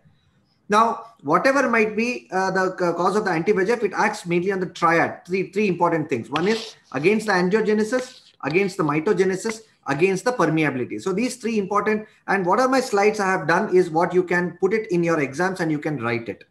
So what is the role of VEGF? You should all know it's the primary driver for angiogenesis, like it inhibits apoptosis, cell growth, survival of the newly formed vessels.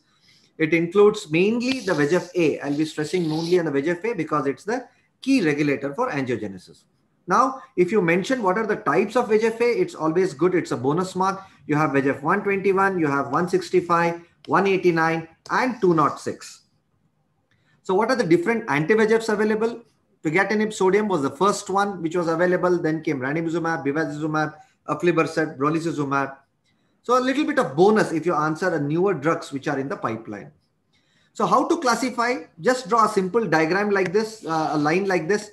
The one which is inside is intracellular, extracellular.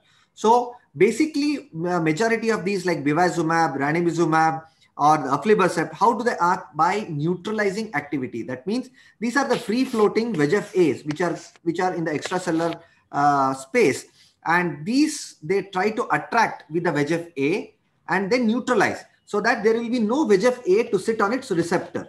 So that is the first part. So majority of these drugs, they act on neutralizing effect. The second part is when they act on the receptor. So that is where it comes is the interference with the VEGF receptor activity. That is when the VEGF already comes and sits on its receptor, then it gets activated, the tyrosine kinase signaling starts. So what are the drugs which can stop at this level is vatinib and pazopanib, which are still under trial, but it's very important to mention it.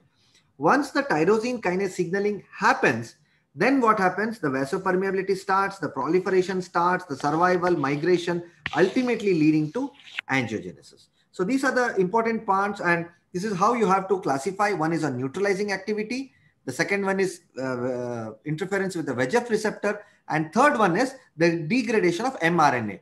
Like if already present, then how we can degrade it so that the further VEGF production doesn't happen at all. So the pigatinib is the first, which is of historical importance now, but it's very important to know because it was the first anti-angiogenic agent. So it's a dual mechanism. It acts on anti-angiogenesis and anti-permeability. Then we have bevacizumab. It's a recombinant humanized monoclonal antibody, which it's a full length. So it can attack most of the isoforms of VEGF, but most importantly, it's always better if you mention it's off-label used in ophthalmology. Then we have the ranibizumab, that is the monoclonal antibody. It's just a Fab fragment. So just if you mention it's a monoclonal antibody Fab fragment, that is good enough. It was approved in 2006. It's important. Some examiners are keen to ask when was it approved. It was mainly approved for neovascular AMD. So whenever a question is asked on any of these anti-VEGF, make sure that you mention these. So please draw a light chain, a heavy chain. Then it is linked with the disulfide bridge. Okay. To that attaches this antibody Fab fragment.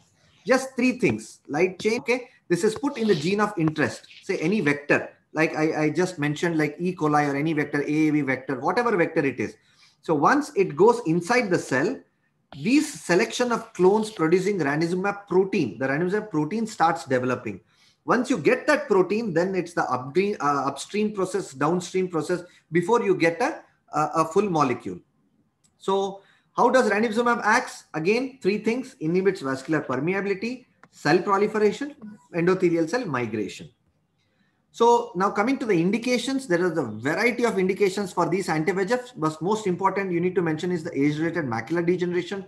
You can put n number so that you will get good marks. It can be a juxtafoveal, subfoveal, recurrent CNVM, myopic CNVM, idiopathic CNVM, inflammatory, PCV, refractive macular edema due to vein occlusion, pseudophakic macular edema. In case of diabetic macular edema, that is the CSME.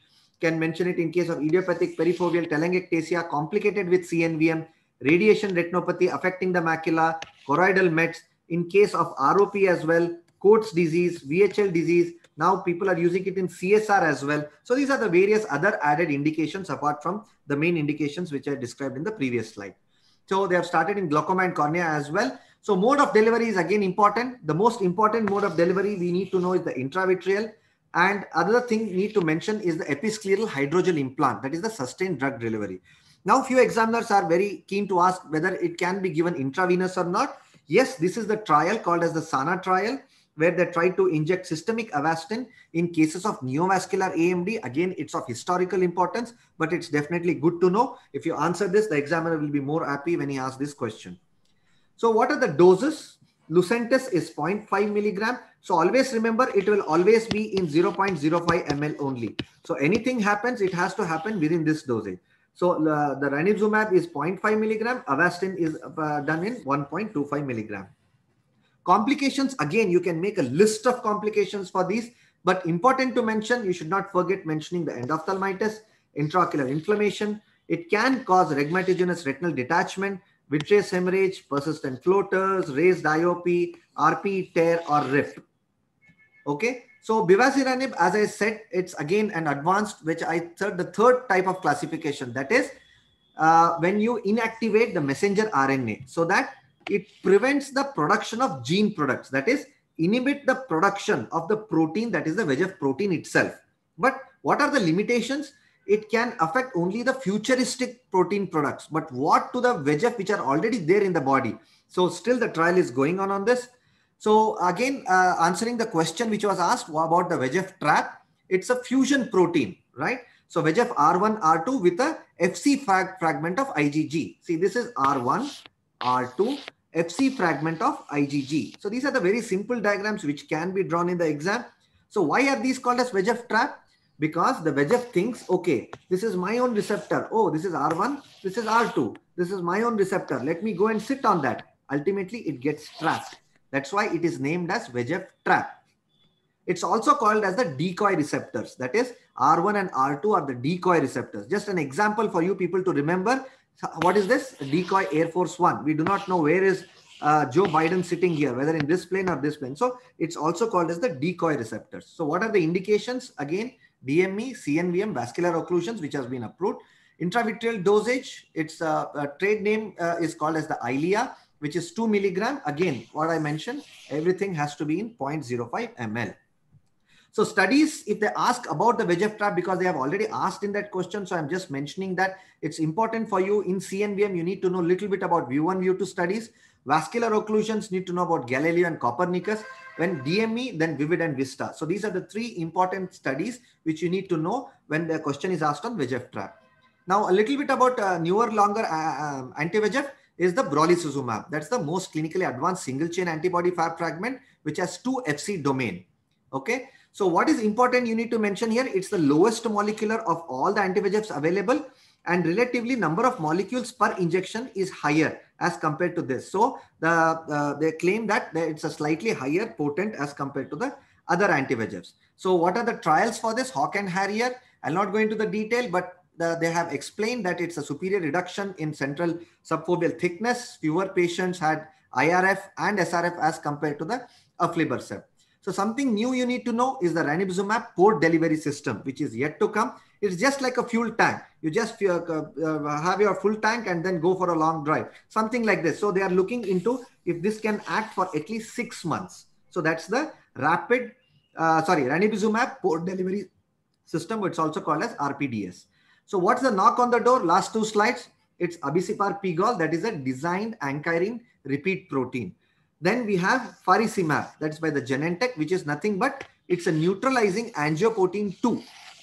And then combercept, that is a Chinese molecule which bind to the VEGF-A and VEGF-B as well as placental growth factor. It is approved as of now in China. So squalane lactate, I have been hearing it right from my undergraduation days. It's like a topical anti-VEGF agent, which they're trying to do it, but it's not successful. Another thing they're trying is the aflibercept hydrogel depot. It's similar, the 6 months delivery for the aflibercept.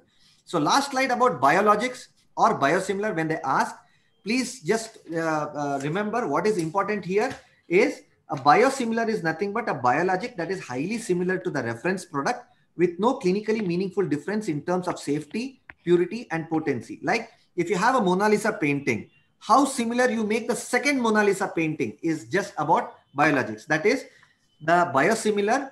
It's now booming up because of our Honorable Prime Minister trying to make more and more about the generic drugs.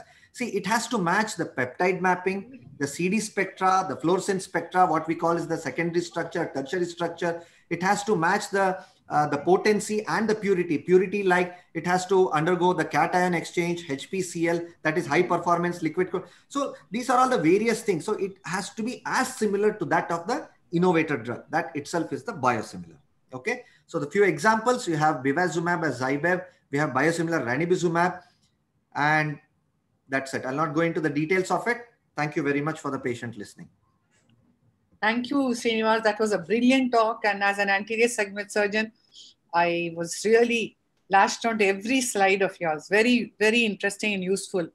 Maybe this is not a postgraduate PG related question, but more for my information.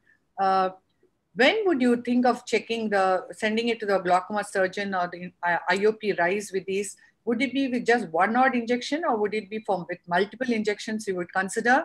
Would you consider it more for the one of which group of drugs? See, usually if the patient is a known case of glaucoma, then we usually go in for the first choice is anti-VEGF and not the steroids as well.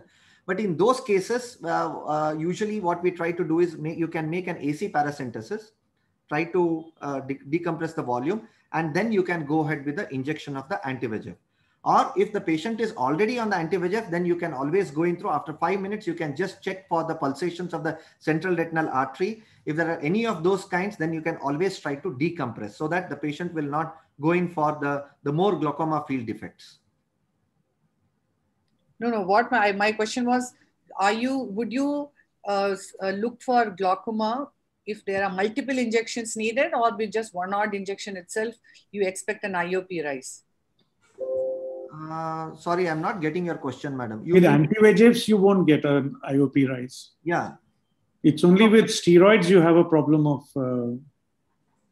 there are some studies, basic science studies, which suggest that like a lot number of injections, when they given after numerable injections, there can be trabecular beam damage, and that can cause IOP rise even after anti-VEGF injections. Yeah, most of them are basic science studies. None of them have shown clinical significance. It's not a routine thing, and you're not going to do it as a clinical practice before when you're starting off the treatment. Yeah. There are a few patients. I remember only isolated patients whose IOP has actually risen following multiple injections. Otherwise, very rare for that to happen. Yeah. Most we see it in the steroids and not in the anti-VEGF. Yeah. So brilliant talk. There's no questions for you. We shall go on to our next speaker, Dr. Piyush. Will you take on from where you had left? Because we do have 6 Piyush, you have to start from where you have left, not from the beginning. No. And we have 6 more speakers, so we'll have to sadly... You don't want us to have dinner, no? Oh, discussions might have to be sadly curtailed. We should have been more sparing initially. I do want to do justice to all the other speakers. So start off, Dr. Piyush. Yes. So I just spoke about yellow laser, which was 577 nanometers. It has good penetration through media opacity and less absorption by xanthophyll. So treatment can be achieved closer to the fovea. Now, various laser delivery systems are available. The most common one being... Slides are not shown. Dr. Am I audible? Oh, yeah. Yeah, your slides are not seen, but you can still go ahead, Piyush.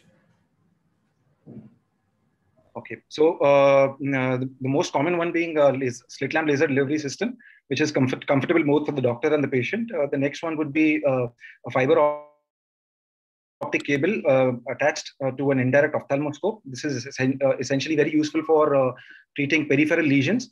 The third would be endophotocoagulation, that is used during during surgeries, during vitrectomies, for retinal detachment and for vascular disorders. These are the various lenses that are used for laser delivery. Now, it's important to remember that the image magnification and the laser spot magnification changes according to the type of laser used, either for PRP or for macular laser. The parameters that one has to keep in mind are the power, spot size, duration, interval, and the number of burns. This is a gradation of the density of coagulum, which changes depending on the condition being treated.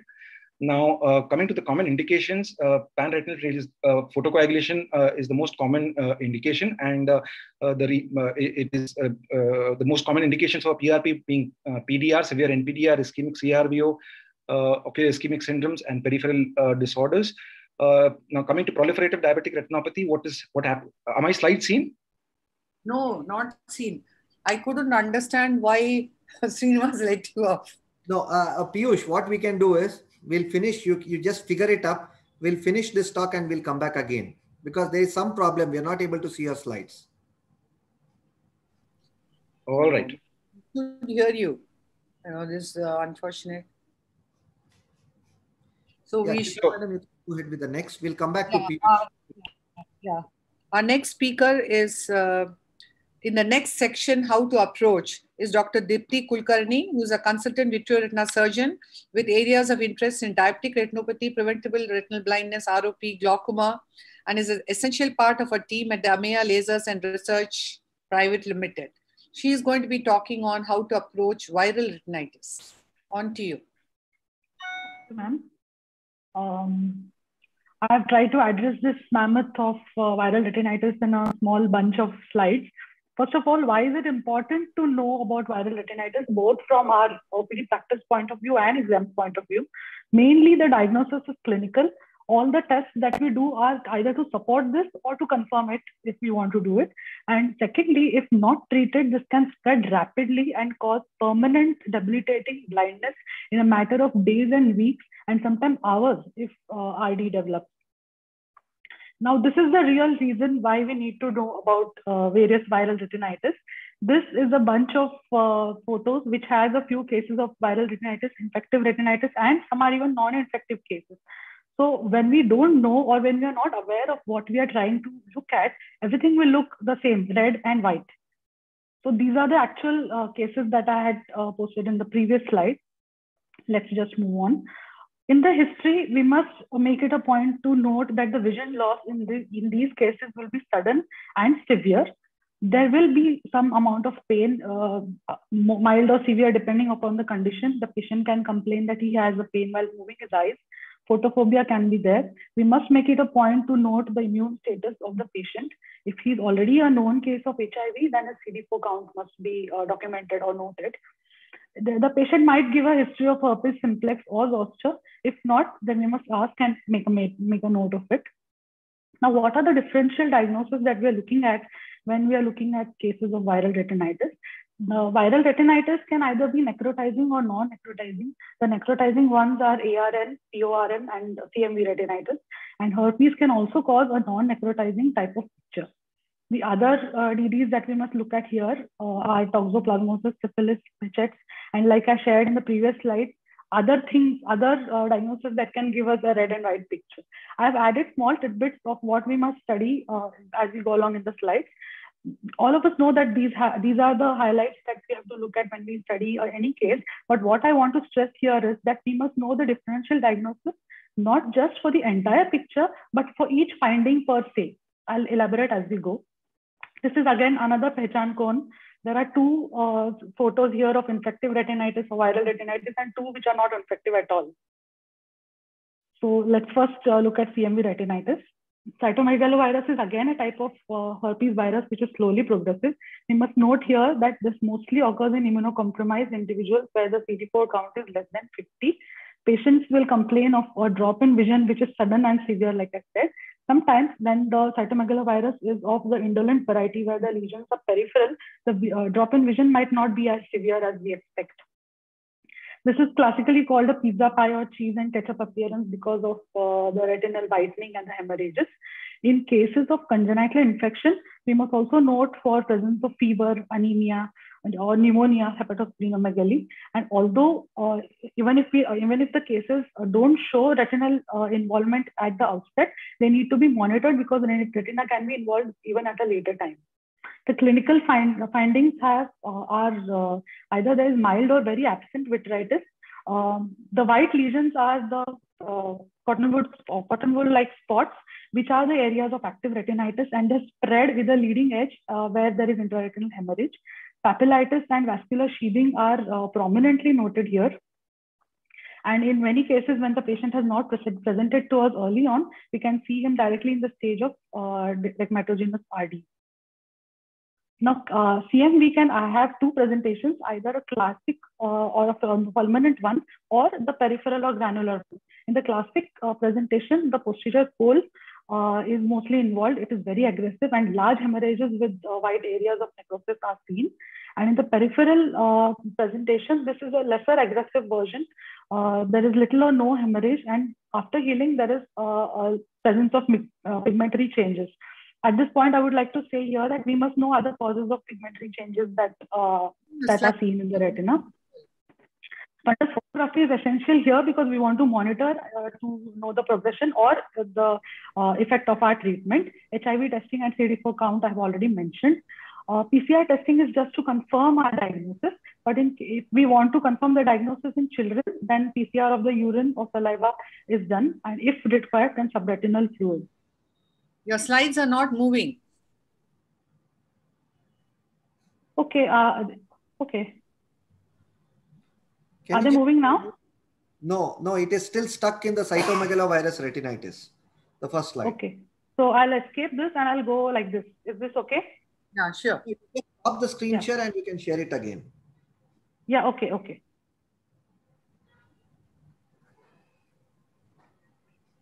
Sorry for this. Yeah, that's okay. No worries. So I would like Dr. Muralidhar sir to please moderate after this talk. So I had reached the stage where I was showing this, where the fundus photography was required for monitoring both the progression of the disease and also the effect of our treatment. CMV can also present. Dr. Kulkarni, your screen is not visible. Screen is not seen. Can you just stop share and start again? You can do because the bandwidth, I think, is not allowing you to slide share and also beam your video. Maybe stop your video and just share. I think it will help you in presentation. Yeah. Is it visible now? No, doctor. It was visible earlier on. I can see it as you are sharing screen. No, but it's not visible. So, Sunil, I think, is it something to do with the bandwidth?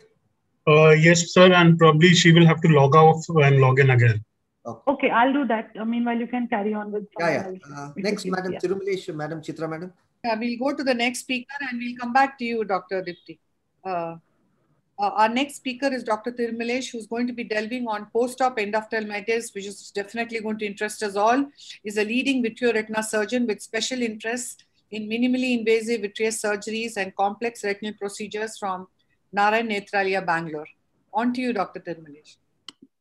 You could share. Thank you. I hope my slides are visible. Yes. Go into the slide shade, Thiru. Yeah. See. Thank you very much for this opportunity, Dr. Srinivas, Dr. Yes, I'll be talking about post-operative endophthalmitis, and the topic that was given to me was how I manage. So why I put up these slides was that, this is how endo would present, and microbiology plays a very important role in how we go ahead with treatment.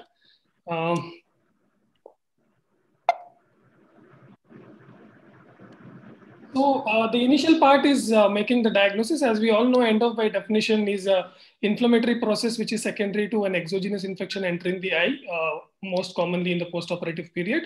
So it commonly presents with circumciliary congestion. There will be some amount of media haze. Patient comes with pain, blurring of vision, hypopyon or AC reaction, and lid edema. And it's by no conjuncture that these were also the mentioned signs and symptoms in the EVS, the circumciliary congestion being the most common at 92%, followed by media haze. And pain, lid edema were seen in 30% and about 12% respectively.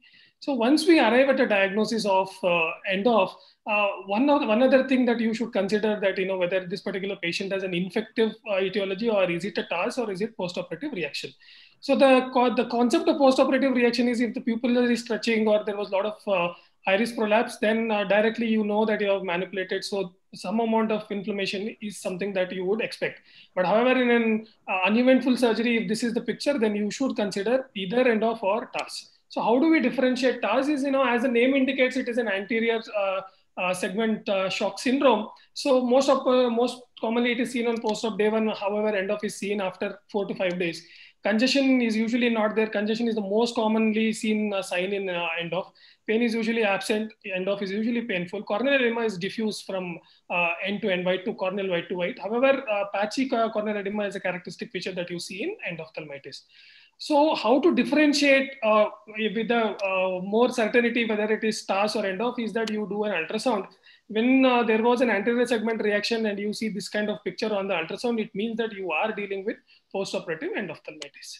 Now, what is next is after you have documented all these signs, either through a clinical picture or a very good fundus drawing, because it's, these are the patients who will require follow-ups, and also prognosis is not going to be too good. Second thing is do a ultrasound examination serially, which will can be required. So the first one should be documented and, stored in the file. Second thing is you discuss the treatment option to the patient that, initially we will try and manage with injection. If required, surgery may be required. And at every step, which will be guided by microbiology samples. Why I'm stressing on microbiology samples is because it will deal with what kind of antibiotics we are going to give with. So when the vision is counting fingers or better, so my initial plan will be, I will plan an intravitreal antibiotics. Usually antibacterial is the one that I would consider. However, because we have an in-house lab and we can process the sample within 5 to 10 minutes, what I do is I give a block to the patient and I take a insulin syringe with 26 gauge needle with the piston out. I do an AC tap and I send it to the lab.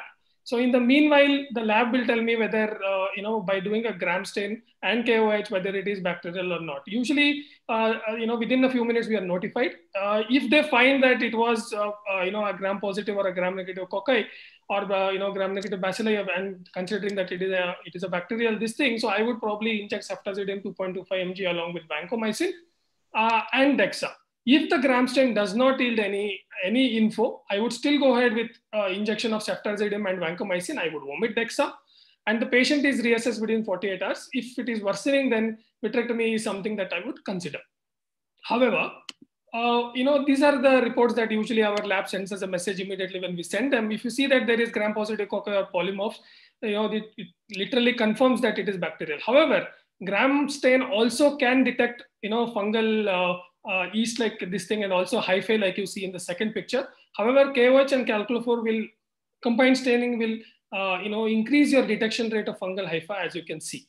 So what I would do if I don't get this, before I inject, I usually use a 24 gauge needle and take a vitreous sample and I send it for culture and also for PCR. So why did we choose ceftazidime and vancomycin is not just along with the EVS trial, but also recent cultures of, quarterly when we do, we keep a note of that. And you can see that ceftazidime shows about 70% sensitivity for gram-positive cocci and gram-negative bacilli. And if you combine that with vancomycin, which has a 50% coverage, then you are almost including majority of the spectrum of the bacteria. Another important thing is, if you consider piperacillin and tazobactam, which can be injected at 2.25 milligram per 0.1 ml, it seems to have a very, very broad coverage. And this has been worked upon by the LVPI group also. However, if the microbiology, report says that, we could see fungi or, hyphae on the KOH and also on the grams, then I would switch over and I would probably use voriconazole, which is 100 micrograms per 0.1 ml, which is injected. And before injection, like I told you, I would also use a 24 gauge needle and send it for culture for further confirmation of the microbiology. If the microbiologist is very sure that, it is candida, where you can see gram positive, yeast, which usually turn gram positive, then I would probably switch and consider using amphotericin B at 5 microgram per 0.1 ml. And I usually omit injecting Cefta, Dexa or Vanco because I know that it is fungal end of. However, if both have been negative on the anterior chamber examination, then probably I will go ahead by only giving antibacterial in the first one. If the patient's presenting visual acuity is hand movements, closed face, or if the patient is only PL plus, then I would usually consider doing a vitrectomy. So how would I proceed is, I usually put an infusion port. There is a 6 mm 23 gauge port which is available in the trocar cannula. I use direct perpendicular entry at 3 millimeters, considering the patient is post-operative, maybe usually has a good pseudophakic, and you are in the pars plana as well. After putting this cannula, I usually take a sample from the aqueous. I also remove the membranes over the IOL and I immediately send it for microbiology. And I also use the other port before switching on the infusion. I collect about 200 microliter of aqueous and send all three together for microbiological examination. By the time I do vitrectomy, I usually get a report. So usually I do a core vitrectomy. Vitreous I will debulk as much as possible. I never attempt a PVD when I'm doing vitrectomy in an end off. Once the retina is fairly visible and I have adequately debulked the vitreous, I do a partial fluid air exchange and inject antibiotics. However, if the underlying retina appears a little necrotic, or you see that there is retinal edema, then I usually inject silicone oil because I want to be a little more safe on the safer side, because it will help me evaluate the retina in the postoperative period. Then I switch over to the postoperative antibiotic and steroids, which are initiated, and I keep the patient on a close follow-up. Now, endovitrectomy study is the most important study, which, in spite of two decades, being 2 decades old, is still the one which guides us in treatment. This was an investigator-initiated trial, which had taken 420 patients across 25 centers in the US, and they had randomized into 4 groups. So all patients, although received in intravitreal antibiotics, there was one group where vitrectomy with systemic IV steroids and intravitreal antibiotics was given. There was one group where vitrectomy with only intravitreal antibiotics was given. There was a group where vitreous tap was done with antibiotics, and the 4th group where vitreous tap was done with intravitreal antibiotics and also IV antibiotics. So the intravitreal antibiotics that they chose was amikacin at 0.4 mg and vancomycin at 1 mg, which we also currently use. What were the intravenous drugs that they used for 5 to 10 days in these in the 2 groups that they were randomized? Was that they used IV antibiotic, which was ceftazidime, which was 2 grams every 8th hourly. And whenever the patient was sensitive, they switched over to ciprofloxacin 75 mg, which was given twice orally. The second systemic drug which was used in the EOS trial was amikacin. So you can see that amikacin was given at 7.5 mg as an initial dose, and they were monitored by serum levels because amikacin can be known to be a toxic drug. So what did the EVS tell? Was that with reference to media clarity, a significant greater percentage of patients in the WIT group actually had better media, which was 86 versus 75%. However, if you look at long-term follow-ups, the difference was not very significant. That even the vitrectomy patients had 90% clear media. However, the TAP group, TAP and inject group had 83. Systemic antibiotics, whether it was ceftazidime, amikacin, or ciprofloxacin, they did not have any bearing on the final outcome. There was also more rapid clearing of the media in the WIT group, although it was not associated with concomitant rapid improvement in visual acuity, which means that clearance of media does not mean the patient is also going to get excellent vision. So continuing with the EVS recommendations are these, that it strongly supports the use of vitrectomy after cataract surgery only in the patients who has PL vision. If the patient is having any kind of counting finger vision, those should be considered to give intravitreal antibiotics. The study also found no advantage in performing immediate vitrectomy. I'll finish in 30 seconds. However, vitrectomy was value in patients where severe visual loss was halved. You can see that in 15% in the TAP group had severe visual loss. However, only 8% in the WIT group had better vision. So how does it translate? Is that whenever you get a one-eyed patient, probably it is better to do a vitrectomy at the initial group. This is a small video of 30 seconds. So whenever you get a patient in the postoperative period, like you see that if this patient had undergone a K-Pro, where you cannot monitor anterior segment signs, and usually K-Pro is done in one-eyed patients. So these are the patients who you would like to directly take up for vitrectomy. So once you clear off the retroprosthetic membranes, so you can see that there is a lot of vitreous exudation which is there. So I usually do a vitrectomy where I only do a debulking. I never use any pull technique. So once you start debulking and the retina is relatively seen, you can just trim the vitreous. Even in small pupils also with the current visualizing system, you can see most of the peripheral vitreous. So once this is done, you can either decide on doing a partial FGE and putting an antibiotic. If the retina is bad, then one would probably want to inject silicone oil. So that was my time. Thank you very much.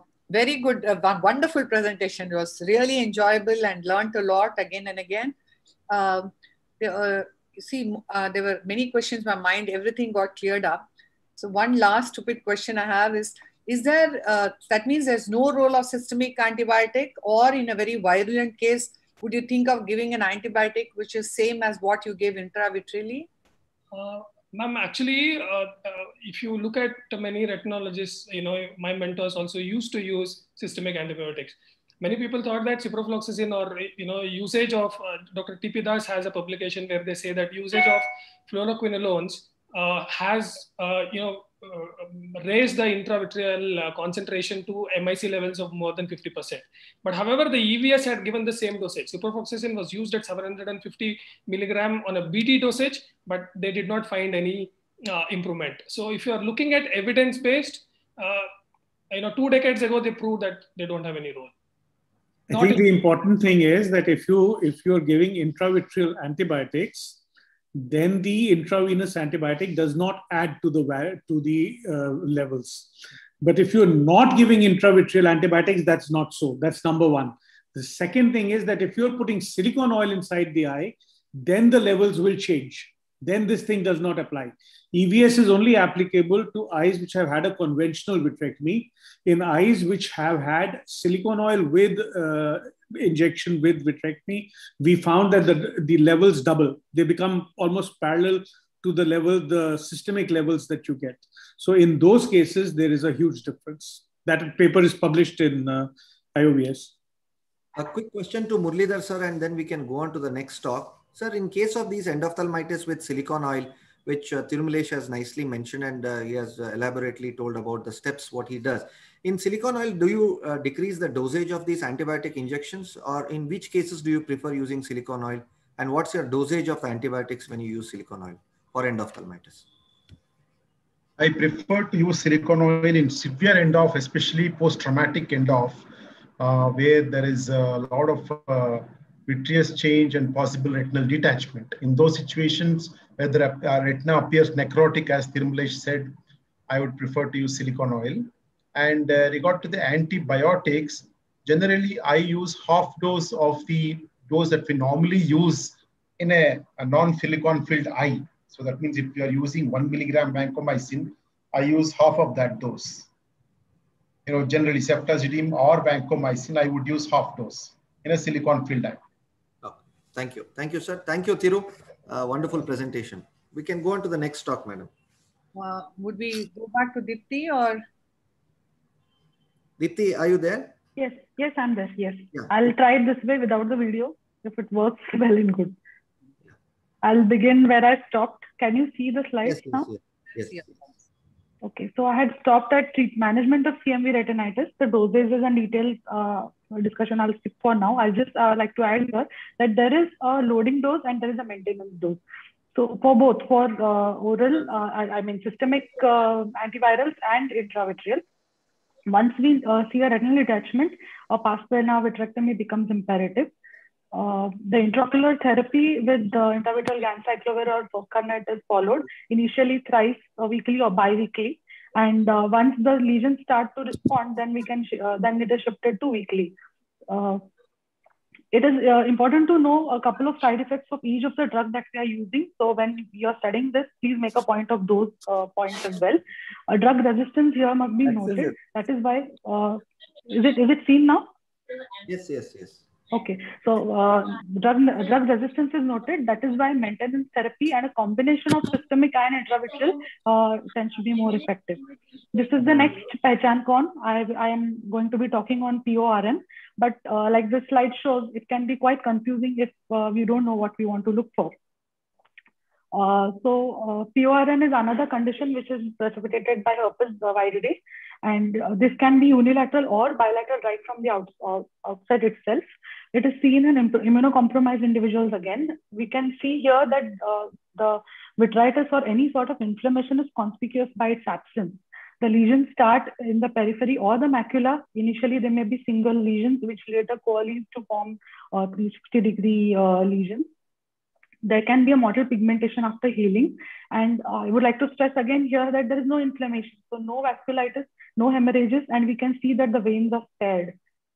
Here we should know the other causes of retinal whitening and other causes of what can cause a motile pigmentation in the retina. This is again a clinical diagnosis. This progresses rapidly and causes blindness in weeks if not treated. Here too, intravenous and intravitreal therapy as a combination works well. And when retinal detachments are seen, vitrectomy is advised. This is the same again. I would just like to stress on the point of barrage laser here that when we see the lesions are healed, then we'll do a barrage laser in the healthy retina just within the margins, just in order to prevent progression of the retinal detachment if at all. But inevitably, if it progresses, then we have to do a vitrectomy.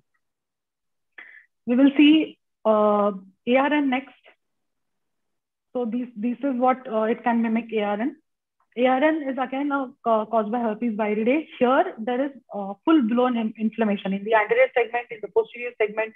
The vitritis can be so dense that the retina may not even be seen. The KPs are large, granular, and sort of multiplied KPs. The retinitis here is necrotizing. There is obliteration of the smaller arterioles and capillaries by thrombi, which cause retinal necrosis.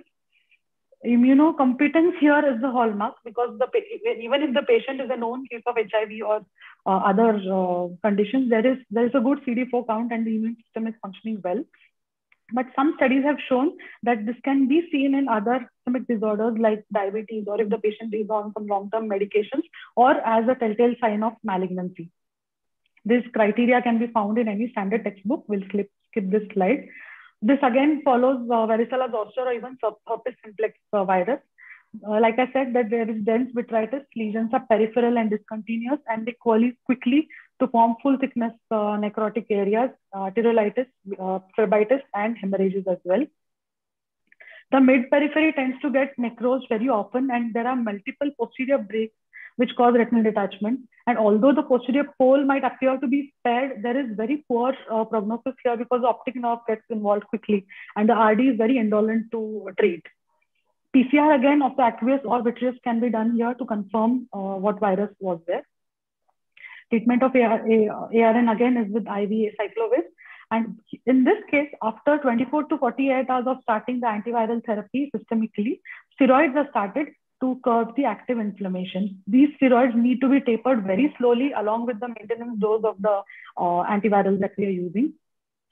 In this case, one point to note is that aspirin is used to treat the thrombotic occlusions, or rather to prevent further. Doctor, time is up. In the retina. Prophylactic laser, like I mentioned in the previous case. One last slide of non-necrotizing herpetic retinitis. This is seen in patients who following varicella zoster infections. Initially, it was seen mainly in children, but now with the advent of HAART, it can be seen in adults as well, whose immune status here rather is immaterial. Even if the patient has a good immune system, you can still develop this. There is acute retinochoroiditis with diffuse hemorrhages, but there is no necrotic retina here. It presents bilaterally most of the cases. It is tend to be treated as a non-infective case initially, and seeing there is no response, it sometimes foxes the clinician. But once oral antivirals are started, this responds very well, and then rather we can come down to the diagnosis of non-necrotizing herpetic retinitis here. Thank you, and sorry for the interruption. No.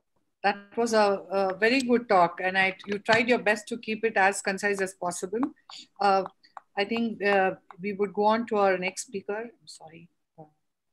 We go on to our next speaker, Dr. Manoj, who's a senior consultant vitreoretina and uvea services, neuro-ophthalmology and electrodiagnostics from a very well-known chain of Chaitanya Group of Eye Hospitals based in Trivandrum. He is going to detail on wet AMD. On to you, Dr. Manoj. Could you share your screen? Yeah, I'm just about to.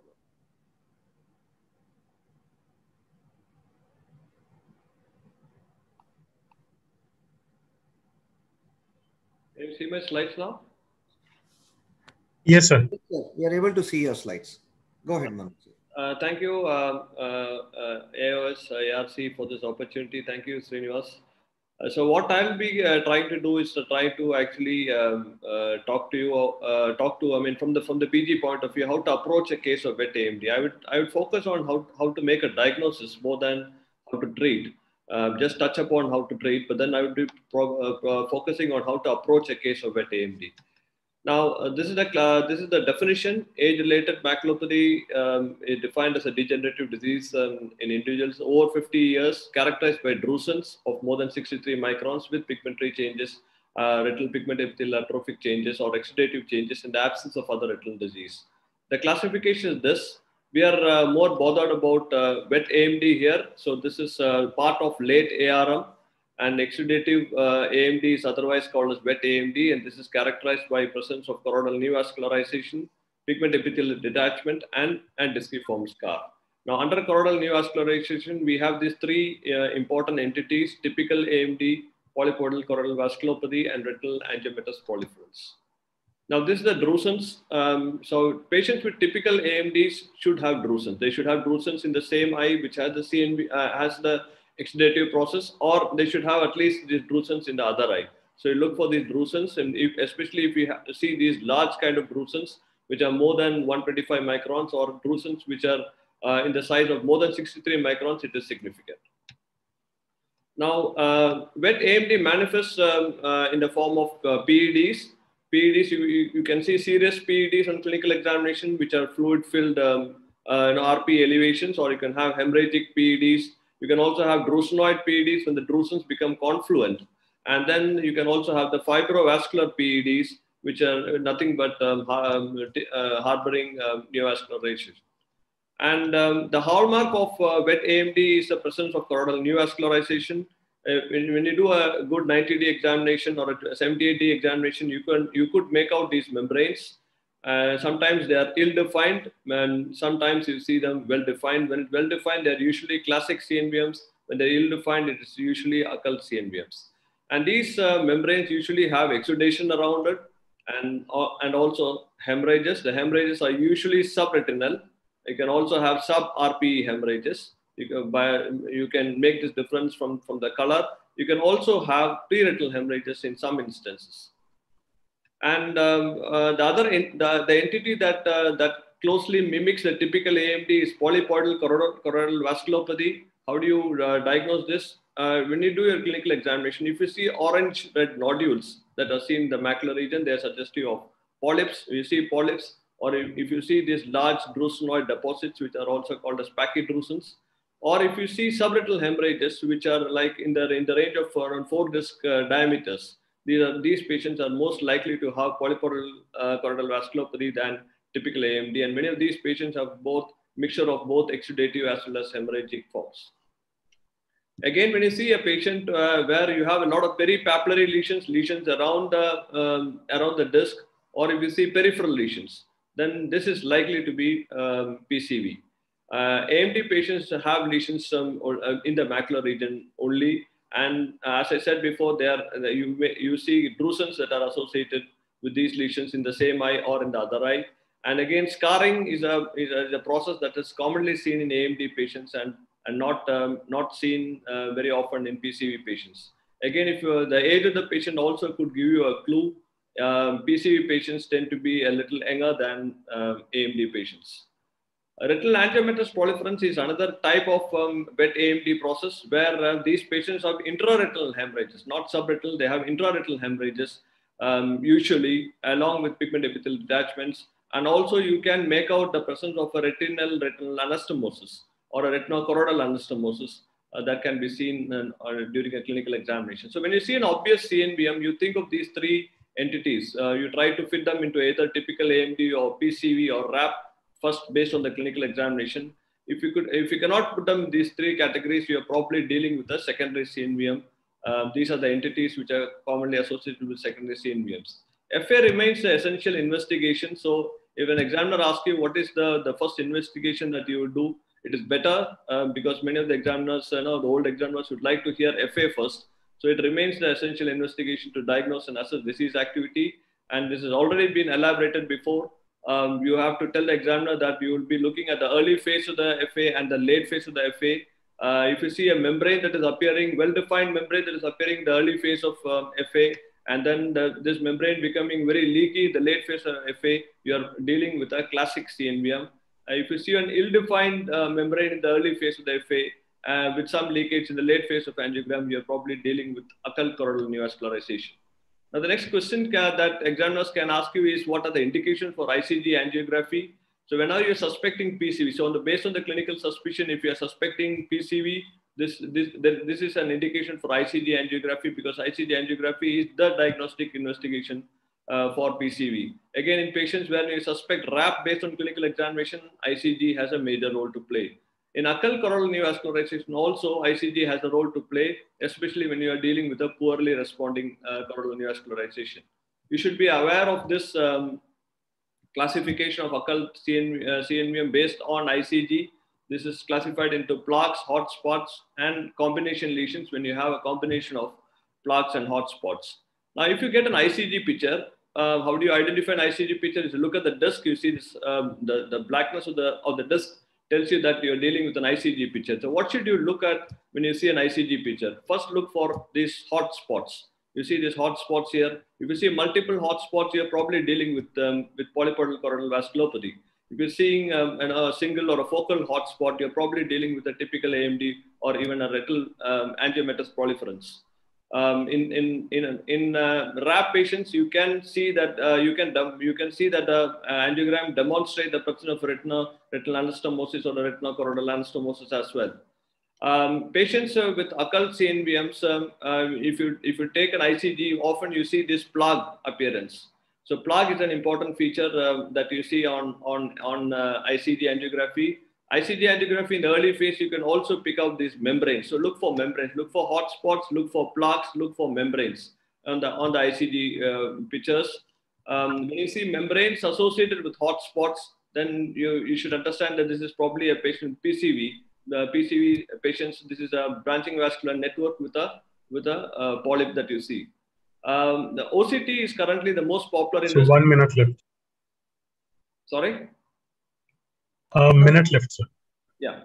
So OCT helps us to differentiate between classic and occult CNVM. When you see this reflectivity lying above the retinal pigment epithelium, then this is a classic CNVM or a type 2 CNVM. When you see it lying under the retinal pigment epithelium and the retinal pigment epithelium is elevated, you are probably dealing with an occult choroidal neovascularization or a type 1 CNVM. And so these are types of PEDs. So when you see PEDs like this, when you see this configuration, a thumb-shaped PED or a massively diffusely enlarged PED, or when you see multiple notched PEDs or a tent-like PED with internal reflectivity, so these are OCT findings that are suggestive of PCV. In patients with retinal angiomatous proliferance or type 3 CNVMs, the characteristic OCT finding is a serous PED with a reflectivity and often you see a lot of intraretinal fluid. This is a characteristic OCT picture that can be kept, which is suggestive of type 3 choroidal neovascularization. Again, looking at the choroid may help you to understand. If you see a thick choroid like this, which is referred to as pachychoroid, then you're probably dealing with polypoidal choroidal vasculopathy. But like you see in this picture here, the choroid is thinner with an overlying pigment epithelial detachment. This is suggestive of typical AMD. So looking at the choroid will also help you to differentiate between typical AMD and PCV. The third thing that you need to look at in the OCT is to define whether the disease is active or not. When you see fluid in the OCT, intraretinal fluid, or subretinal fluid, then you know that this is an active CNVM process. If you don't see fluid, it is probably an inactive process. Again, multimodal imaging is a useful tool sometimes in differentiating these patients. Like in this patient here, you see a lot of angiographic leakage and you also see something like a fluid here. But this patient on autofluorescence showed increased autofluorescence here. This is a adult vitally formed dystrophy which looked like CNVM. So mimics of CNVMs may need multimodal imaging to clarify. OCT angiography pictures also can be kept now for examination. So this is these are pictures of OCT angiography where you see this neovascular network. There are some classifications based on OCT angiography, and this helps us to understand whether it is an active disease process or an inactive process. Active disease process have a lot of anastomotic channels along with main trunks, whereas the inactive disease, they do not have a lot of anastomosis. That helps us to differentiate whether it is an active CNVM process or not. Octa is also useful in patients with RAP because it helps us to identify that the neovascularization arises from the retina and not from the choroid. Finally, this is how we would approach a case of wet AMD. The first step one is to identify what is the type of wet AMD based on clinical angiographic and OCT characteristics. And sometimes you need to resort to multimodal imaging in doubtful cases. Step two is to identify whether it's an active or inactive disease, and thereafter the treatment plan is adopted. You always look at the other eye because the presence of drusen's and other findings on the other eye will help you make a diagnosis. Just to touch upon treatment, anti-VEGF therapy is a mainstay of treatment. So if they ask you how would you treat this patient, be it PCV or be it AMD, you can say that it's anti-VEGF therapy is the main mode of therapy. They would like to know what are the names of the drugs that are used, that is already covered. What are the strategies that are currently available? You can talk about monthly injection or a PRN injection or what is called as a treat and extend injection. You should at least know what these means. In PRN injection, patients are examined periodically, and injections are given depending on the disease activity. If there is disease activity, give an injection. If there's no disease activity, don't give an injection. In treat and extend, what you do is you give an injection and you extend the injections at 2 weekly intervals to a maximum of 12 to 16 weeks. So at least you should know these terms. Patients with polypoidal, if you think you're dealing with a polypoidal choroidal vasculopathy case, you can either say that you would be using monotherapy, that is only anti-VEGF agents, or you would combine anti-VEGF agents with photodynamic therapy. Thank you. Thank you very much, Doctor, for a very detailed talk. Paucity of time, we're not going to take discussions. We go on to our next speaker, Dr. Manish Bapai, who is going to be dealing on posterior segment trauma. Dr. Manish, could you share your screen? He's a very versatile, amazing surgeon managing vitreoretina, uvea, neuro-ophthalm, trauma, cataract, and LASIK. Clearly shows he's an individual of tremendous skill sets. So let's hear from him. I think after these 3 talks, we can have the discussion, madam. Yes, sure. Good evening, everybody. Thank you for opportunity, madam. I'll be talking about assessment of the posterior segment trauma. Just try to go to full screen.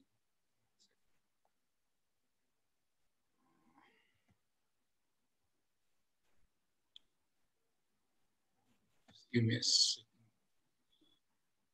So just put it in presentation mode, sir. Yeah. On the bottom right.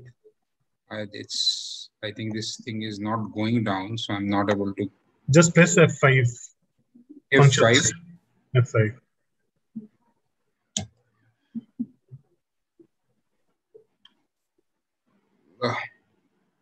Okay, just stop and share again if you can.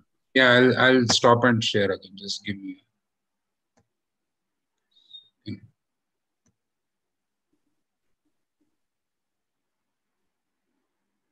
Have you? Yeah. Just give me a minute. Yeah, sure.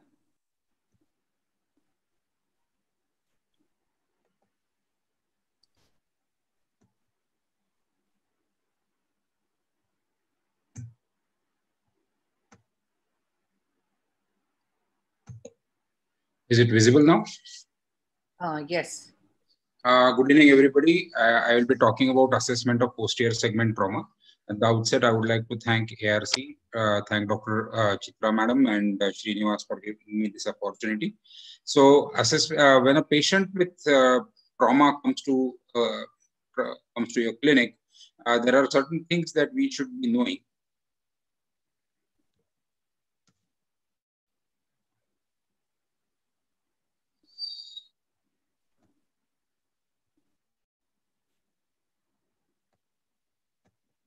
There are certain things that as postgraduates we should be knowing. One is ocular trauma classification terminology as to what is an eye wall, which is sclera and cornea, closed globe injury where the eye wall is not breached, open globe injury where it is breached, whether it is rupture which happens because of blunt trauma, severe blunt trauma, laceration which is usually because of sharp object, which is a full thickness eye wall injury, penetrating injury where there is a single laceration, while the perforating injury where there is a entrance and exit wound, and intraocular foreign body when there is a retained foreign object inside the eye.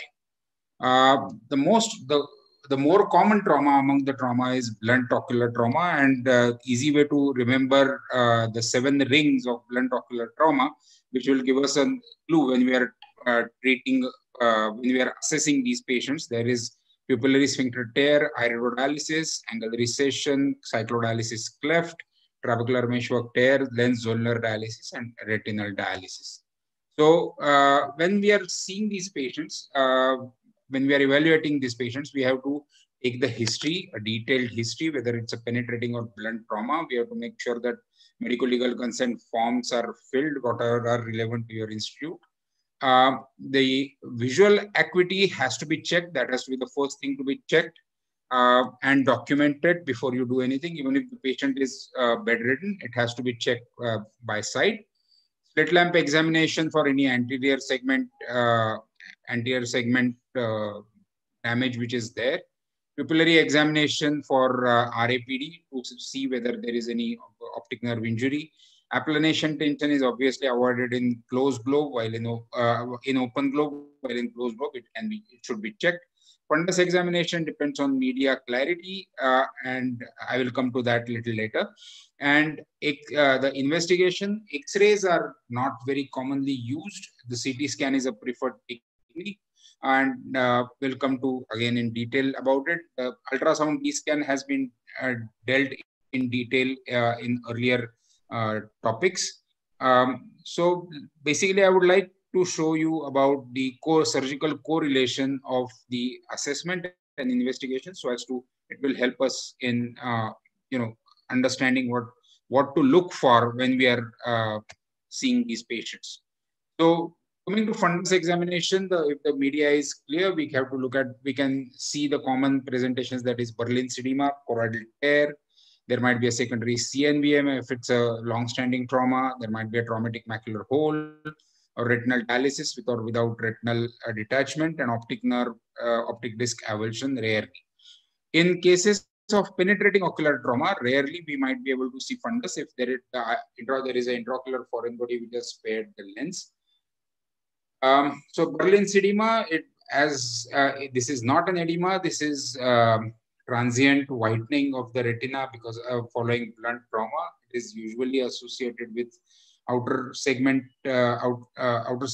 injury or of the photoreceptors, as we can see here in the OCT associated.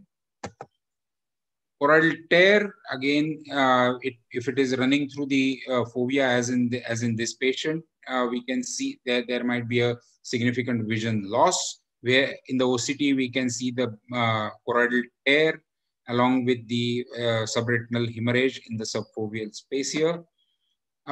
This is a patient with old trauma about 6 months back who presented with vision loss, where we can see type 2 membrane treated with anti-VEGF.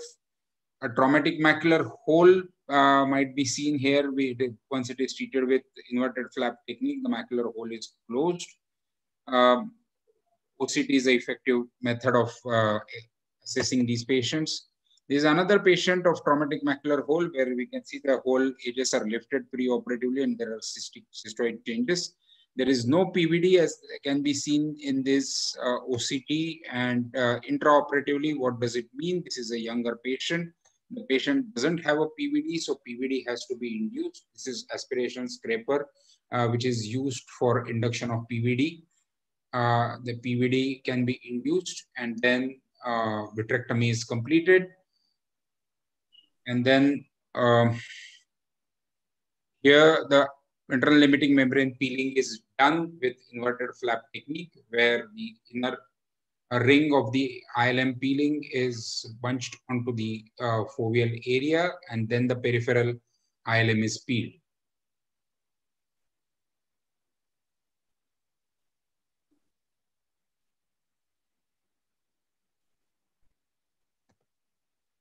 This was a large foreign body. This is one of the rare things where we can see a large foreign body on X-ray where, and we can see this huge foreign body which was lying on the retinal surface, which had spared the lens. And intraoperatively, here we can see the foreign body is about 11 millimeters long, straight metallic rod, which is lying on the retinal surface. The vitrectomy is completed. One of the sclerotomy is enlarged. An intraocular magnet by Dr. Kun is used to railroad this large foreign body out of the eye. So assessing the foreign body, assessing this case, we have to plan our surgery as well. Here, as the foreign body is removed, the lens remains undamaged and patient has got good visual outcome. When there is the media are hazy and there is absence of fundus view, we need radiological investigation, and CT scan is a preferred technique. We have to order axial and coronal scans with 1 to 2 millimeter sections, and both investigations might be required in these patients. B scan ultrasound with vector A scan, and B scans are avoided in open globe injury. It is first better to close the globe, and then in second stage do ultrasound. 10 or 20 megahertz probe might be used, as discussed by previous speakers. And looking at the extraocular, this is a large foreign body which is extraocular and intraconal, and when we are doing surgery, this is what we should expect. This is where the sclera is being closed, and then the medial rectus muscle is tagged and it is disinserted.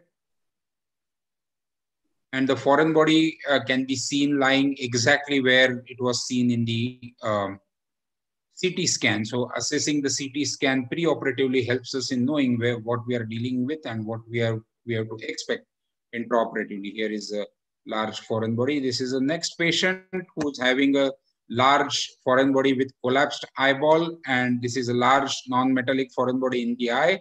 This was removed using the claw forceps that I happened to design, and this is intraoperatively after the sclera is closed and lensectomy is done. This is a large foreign body in the vitreous cavity. The time is up. So the vitrectomy, I'll just finish this video. So the vitrectomy is completed around the eye. The sclerotomy is enlarged and claw is used to pick up the foreign body, and then it is taken out of the eye through a large limbal section. We can see this is a large foreign body here. I'll just, this was a patient with dislocated lens and perforating trauma. Here we can see this lens, and there is a lens which was seen in the previous ultrasound, and there is area of incarceration in the vitreous which can be seen. I'll skip through this video.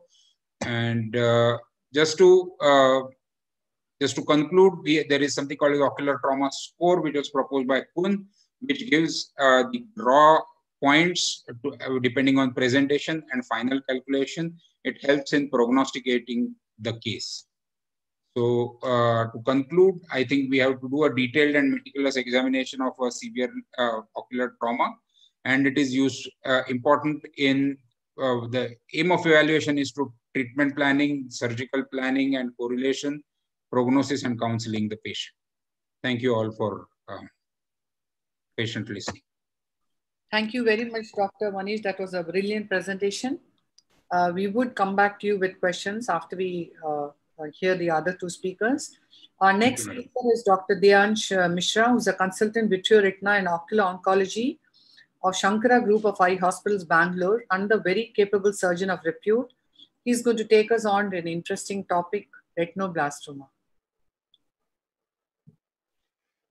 Thank you, man. Can I have the screen share? Tech team, can I have the screen share? So you will have to do the screen share. Do the screen share. Okay, I've got it. Okay.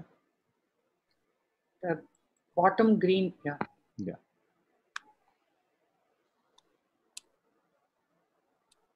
Okay.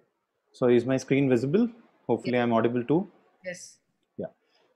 So thank you AIOS, thank you ARC, thank you Dr. Srinivas and Dr. Chitra madam for giving us the opportunity to present. So my topic for today is how to approach a case of retinoblastoma. So I would be covering the topic in this subtopics. The first and foremost is the history. So if you get a case of retinoblastoma, we should ask regarding the antenatal history, whether the mother had any illness, any drug intake or vaccination which she has taken before, birth history, like whether the child is mature, premature, type of delivery, postnatal history, like at the time of presentation, what was the age, and history of trauma, squint, or any other illness which the child is having. Most importantly, we should ask for is the family history, because if the parents are having retinoblastoma, the risk of having the retinoblastoma in the child is also high. What complaints the child can present with? The most common complaints are leukocoria or strabismus, as you can see in this child. The other uncommon ones are hyphema, vitreous hemorrhage, ocular inflammation. This can also mimic ocular inflammation or retinoblastoma. Hypopyon, which can be either mobile or non-mobile, which would be seeding into the anterior chamber, the non-mobile ones. It can also present as pseudo-orbital cellulitis in certain cases. And yes, very rare presentation, we can see this fungating mass coming out of the eye or the whole eye getting proptosed. This is called as extraocular retinoblastoma. So when we are examining the child, what all should be looked at? So as we can see, the child has to be comfortably seated either in parent's lap or either the child should be made to lie down. We should try to identify the origin of leukocoria like cornea, lens, or other things. Anterior chamber, if we are evaluating, we need to try to identify if it's having hypopyon, nodules, that may be either retinoblastoma nodules. neovascularization, or if the lens is having cataract, or what kind of reflex it is. Is it a white reflex or a yellow or orange reflex, which is called as xanthochoria? And most importantly, when we are doing an indirect ophthalmoscopy, yes, the child are uncooperative, but at least we should try to identify the posterior pole, the disc and macula, if there are tumors over there. If the child is old enough, we can try to indent, because the retinoblastoma can present as peripheral tumors, as we can see over here. Investigations which should be done in retinoblastoma, yes, the most common investigation which most of us ophthalmologists would have is a B scan, where we need to look at calcification or a tumor mass arising from the retina. The other investigation which is of choice is an MRI. If it's a unilateral retinoblastoma, what all needs to be seen in MRI? We need to personally review the films to look for optic nerve involvement or extraocular involvement, and yes, the confirmation of diagnosis. If the child is having a bilateral retinoblastoma, except what we have discussed earlier, most important is to rule out the trilateral retinoblastoma in a bilateral case. CT scan is not a choice of investigation in retinoblastoma, because we have to avoid the high radiation because of the CT scan. That can be a risk of having secondary malignancy. What are the differential diagnoses? The most common differential diagnosis of retinoblastoma is the Coats disease. Retinoblastoma presents in early decades, like less than 5 years. It is mostly bilateral. Coats is usually present in the first decade, 2 to 10 years of age. It is usually unilateral, and vitreous seeds are common in retinoblastoma. The reflex, or the cat's eye reflex, as we can see in the lower image, it's white in cases of retinoblastoma, and it's yellow to orange in cases of Coats disease. And vascular formations, malformations are more important. Even if the retina is completely detached, as you can see, those vascular malformations can very well not be missed. Other important things are the calcium. As we can see, either a CT scan or an MRI or a B scan would show more calcification, except in cases of Coats, it would not show calcification, it would show cholesterol. And most importantly, when we are doing a clinical examination, we can see that in retinoblastoma, there would be a blood vessel which would be entering into the tumor cavity, as compared to a Coats, which we would see subretinal yellow exudates, which are cholesterol, and the blood vessels would be going above it. Other important differential diagnoses are ROP, or retrolental fibroplasia, where the history of prematurity would be there, and ICU stay, oxygen, total RD would be there, but there would be no calcification. It can have a developmental or congenital cataract, where the eye would be coiled.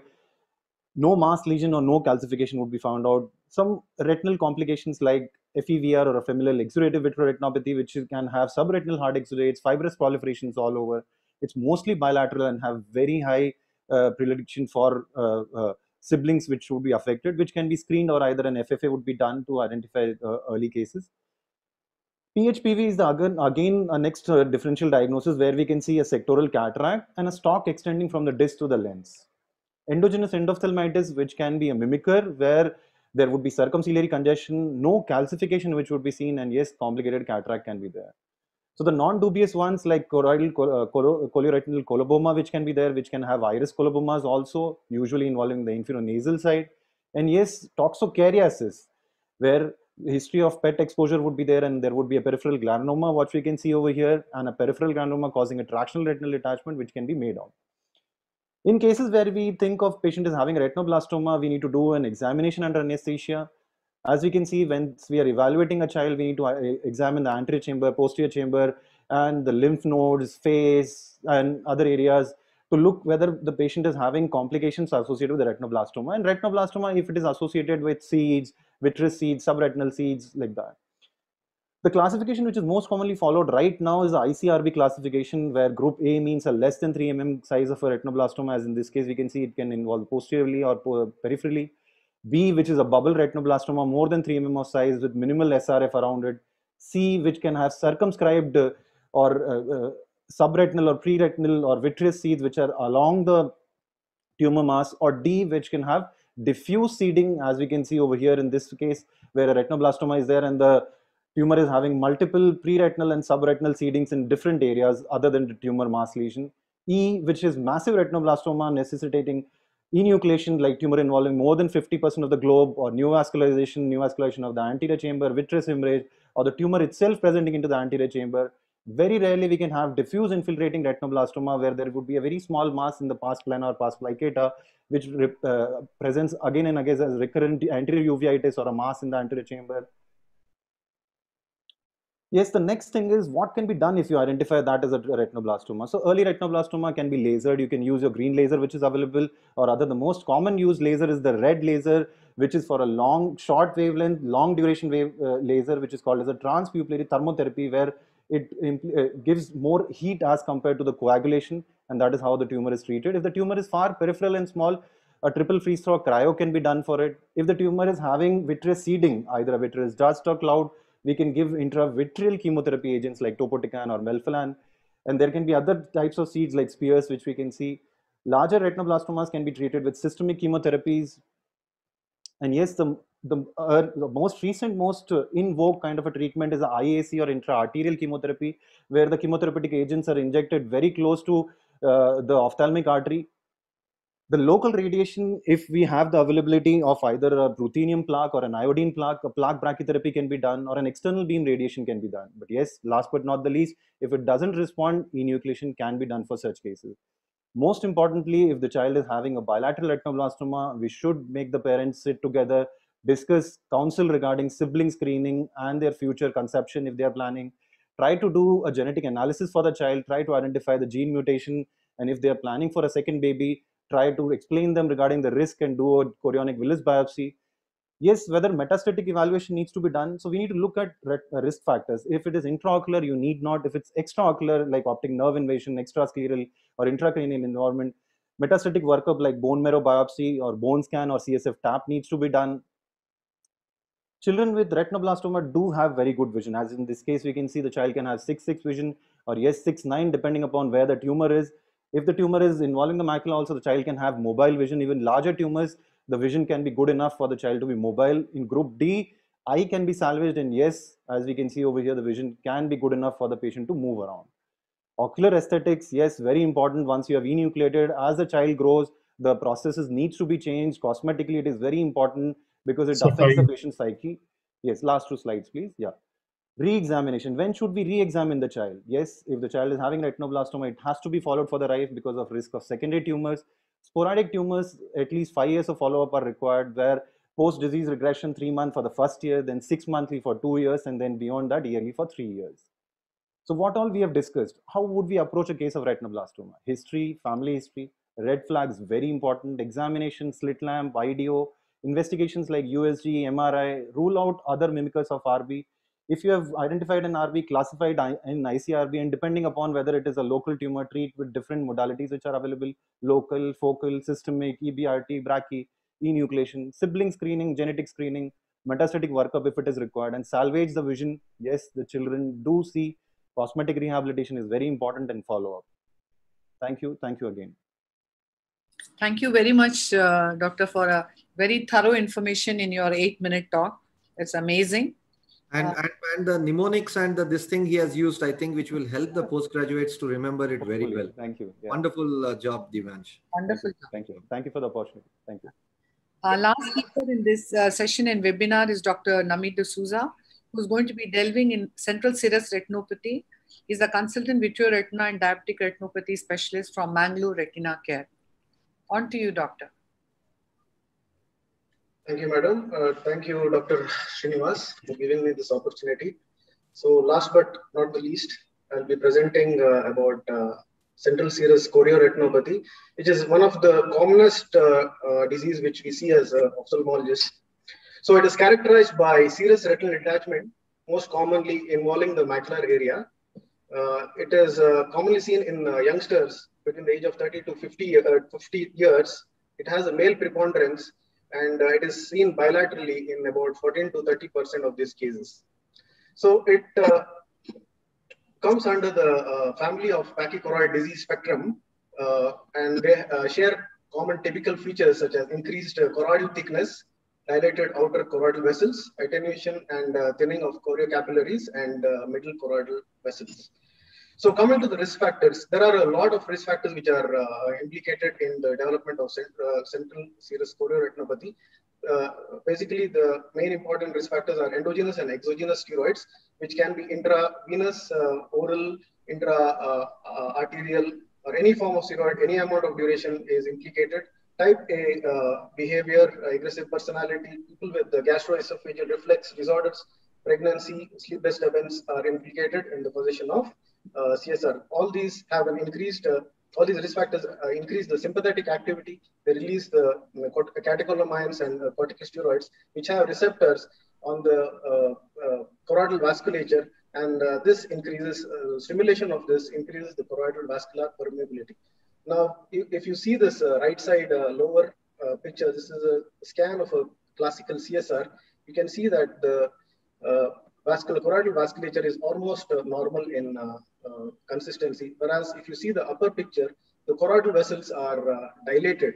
These dilated choroidal vessels, they press upon the adjoining choriocapillary layer, and they cause ischemia, damage to them. They increase the hydrostatic pressure, thus causing aggression of fluid and thereby resulting in central serous retinopathy. Now, based on the duration and RP changes, CSR is basically classified as acute and chronic. Chronic, we see a lot of RP degeneration, tracts, shallow SRF, and skitic spaces. So clinical course is usually these acute CSRs are self-resolving in 90% of the cases. However, 2 to 9% they end up being chronic, and recurrence is usually seen in about 30 to 50% after 1 year. So symptoms, as you all know, they come with, the patient comes with blurred vision, central scotoma, metamorphopsia, and when we do a refraction, there is a hypermetropic shift. Now, diagnosis is very straightforward. It is clinical, but always remember to do a OCT also when he comes during the first visit, because subtle changes can be seen by OCT, and you can quantify this subretinal fluid while doing the OCT, and it will help in the follow-up whether it is decreasing or it is increasing or remaining the same. Now, FFA is not done at the first visit unless you are contemplating treatment either by laser. Now, coming to the fundus picture, how does it appear? On a slit lamp, 90D slit lamp biomicroscopy, there is an absence of foveal reflex. There is a round, oval, well circumscribed area of SRF that is seen in the center of the macula. The blood vessels are usually elevated at the margins. So, as the CSR advances, this is an acute CSR which is seen after a month. There will be some yellowish deposit which are typically fibrin proteins. These cases are likely to convert into chronic CSR. Now, the chronic CSR have a lot of RP disturbance in them. You can see that the SRF is extending beyond the inferior arcade, and there is a lot of RP disturbance. You can see in the lower picture, there are a lot of RP tracks also that are seen. Coming to other forms like bullous CSR, it is an atypical form. It, as the name indicates, it is associated with exudative detachment, and it's commonly seen in people who are on oral steroids. Also, you can typically see subretinal fibrin. You can see it under the superiotemporal vascular arcade, and while doing an FFA, you will get multiple leaks. So, what do we see? What do we get to see while doing FFA? What information do we get is that of a leak. We can know the area of leak in order to do the laser, and we can also know about the chronicity of the CSR, and also know the RP changes that are associated with it. Also, secondary CNVM, which we have missed during our clinical examination, can be found. So, what do we see in a FFA in a typical CSR? This is FFA on top of the my slide is a FFA of a typical CSR, which is typically pinpoint fluorescence, which increases in size and intensity. It is called as the ink blot appearance. It is seen 90% of the in 90% of the cases. Lower down, you can see the smokestack appearance, which with the pinpoint appearance, it becomes vertically displaced, and then it goes horizontal, just like a mushroom shape, and it is called a smokestack. So smokestack is seen in 10% of the subjects, and you can see associated dot hyperfluorescent with window defects, telling us that the CSR is in chronic nature. So FFA in chronic CSR, we can see a lot of early window defects that show us in this FFA. We can see a lot of window defects suggesting that there is a lot of RP damage. Now, it is always a good idea whenever you have an autofluorescence to do it, because it tells us the vitality and the health of the RP. You know that lipofuscin, RP contains lipofuscin, and that is that's why the RP is damaged here, and that's why it shows a hypoautofluorescence. You can see the hyperautofluorescence at the margin of the CSR, which says that there is overactivity of the surrounding RP cells. Now, coming to the OCT findings, which already has been discussed, you can see that this is a OCT of a classical CSR, wherein there is an elevation of the ellipsoid zone, and what is pushing it is a subretinal fluid, which is hypo-reflective. And you can see lower down, there is a serous PD, which you see in 70% of the cases of CSR, which is also hyper-reflective. Now, coming to chronic OCT in chronic CSR, you can see that there is this is a OCT of a chronic CSR where there are hyper-reflective dots suggesting the photoreceptor damage, and with time it becomes elongated. And on clinical examination, these are seen as yellowish dots. So, what are the red flag signs in CSR? So, hemorrhage is one red flag sign. Always, never CSR is associated with hemorrhage. Whenever there is an hemorrhage, always do an FFA or ICG and rule out CNVM, because the treatment is completely different. Fibrin CSR, sometimes fibrin CSR can mimic CNVM because of the sheer creamish color that it has. So we had a doubt, and we had to clear by doing a fundus fluorescent angiography, which showed us this pinpoint leaking hyperfluorescence, which suggested it to be a CSR. So in this typical patient, we did also a OCT, which showed the vacuole sign, which has the central hyporeflective area surrounded by a hyperreflective area because of the fibrin being displaced by this egress of the SRF. So also you can see there is a break in the RP also. You can also have double layered sign, which shows hyperreflective, which can be hyporeflective or hyperreflective. Hyporeflective double layer sign is typically seen in CSR. We are not worried about it, but when it is hyperreflective, we can say that it is associated with CNVM. Now, differential diagnosis. There are a lot of conditions which mimic these CSR. It can be optic disc. That's why it's a good idea to look at the optic nerve to know whether there's an optic disc pit also. AMD and PC, which I've already discussed, can be differentiated by doing a FFA or an ICG. Inflammatory conditions such as VKH can be differentiated. Sometimes they have, VKH have posterior pockets of focal SRF. They can mimic CSR. It can be differentiated by doing a FFA. In posterior cellulitis, they can be posterior pockets which can be differentiated by doing ultrasound. And also, certain times there are intraocular tumors which, wherein an ultrasound, like for example, a choroidal mass, which pushes and causes serous detachment, which can be differentiated by doing an ultrasound. So treatment is very straightforward. Acute CSR is a self-limiting condition. We can always wait, manage conservatively. First episode, manage conservatively. Take a good history of medications, that lifestyle changes, counseling, and also OCT has to be done every month. Now, this is a flow chart of how we manage acute CSR. Acute CSR always treat conservatively, do an OCT, repeat OCT every month. If it's improving, follow him up every month until the SRF resolves completely.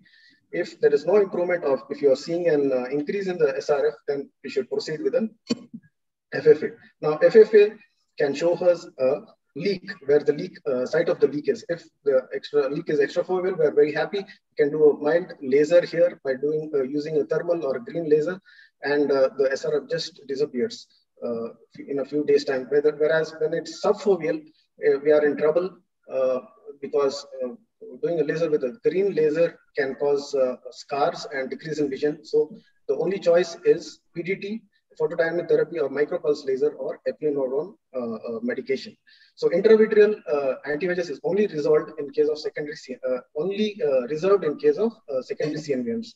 So there are a lot of medical medicines that are available and tried out. But what is of most importance is the eplenorone, which is a selective mineralocorticoid receptor antagonist, which acts on the receptors on the choroidal vasculature. It decreases the vascular permeability and thereby resolving the CSR. So the common side effects are hyperkalemia. That's why we have to do a 15-day checkup of his blood electrolytes. Finally, CSR is a complex disease. Multimodal approach and a holistic approach is required for its adequate treatment and to get back the patient's vision, lost vision. Thank you very much. Thank you.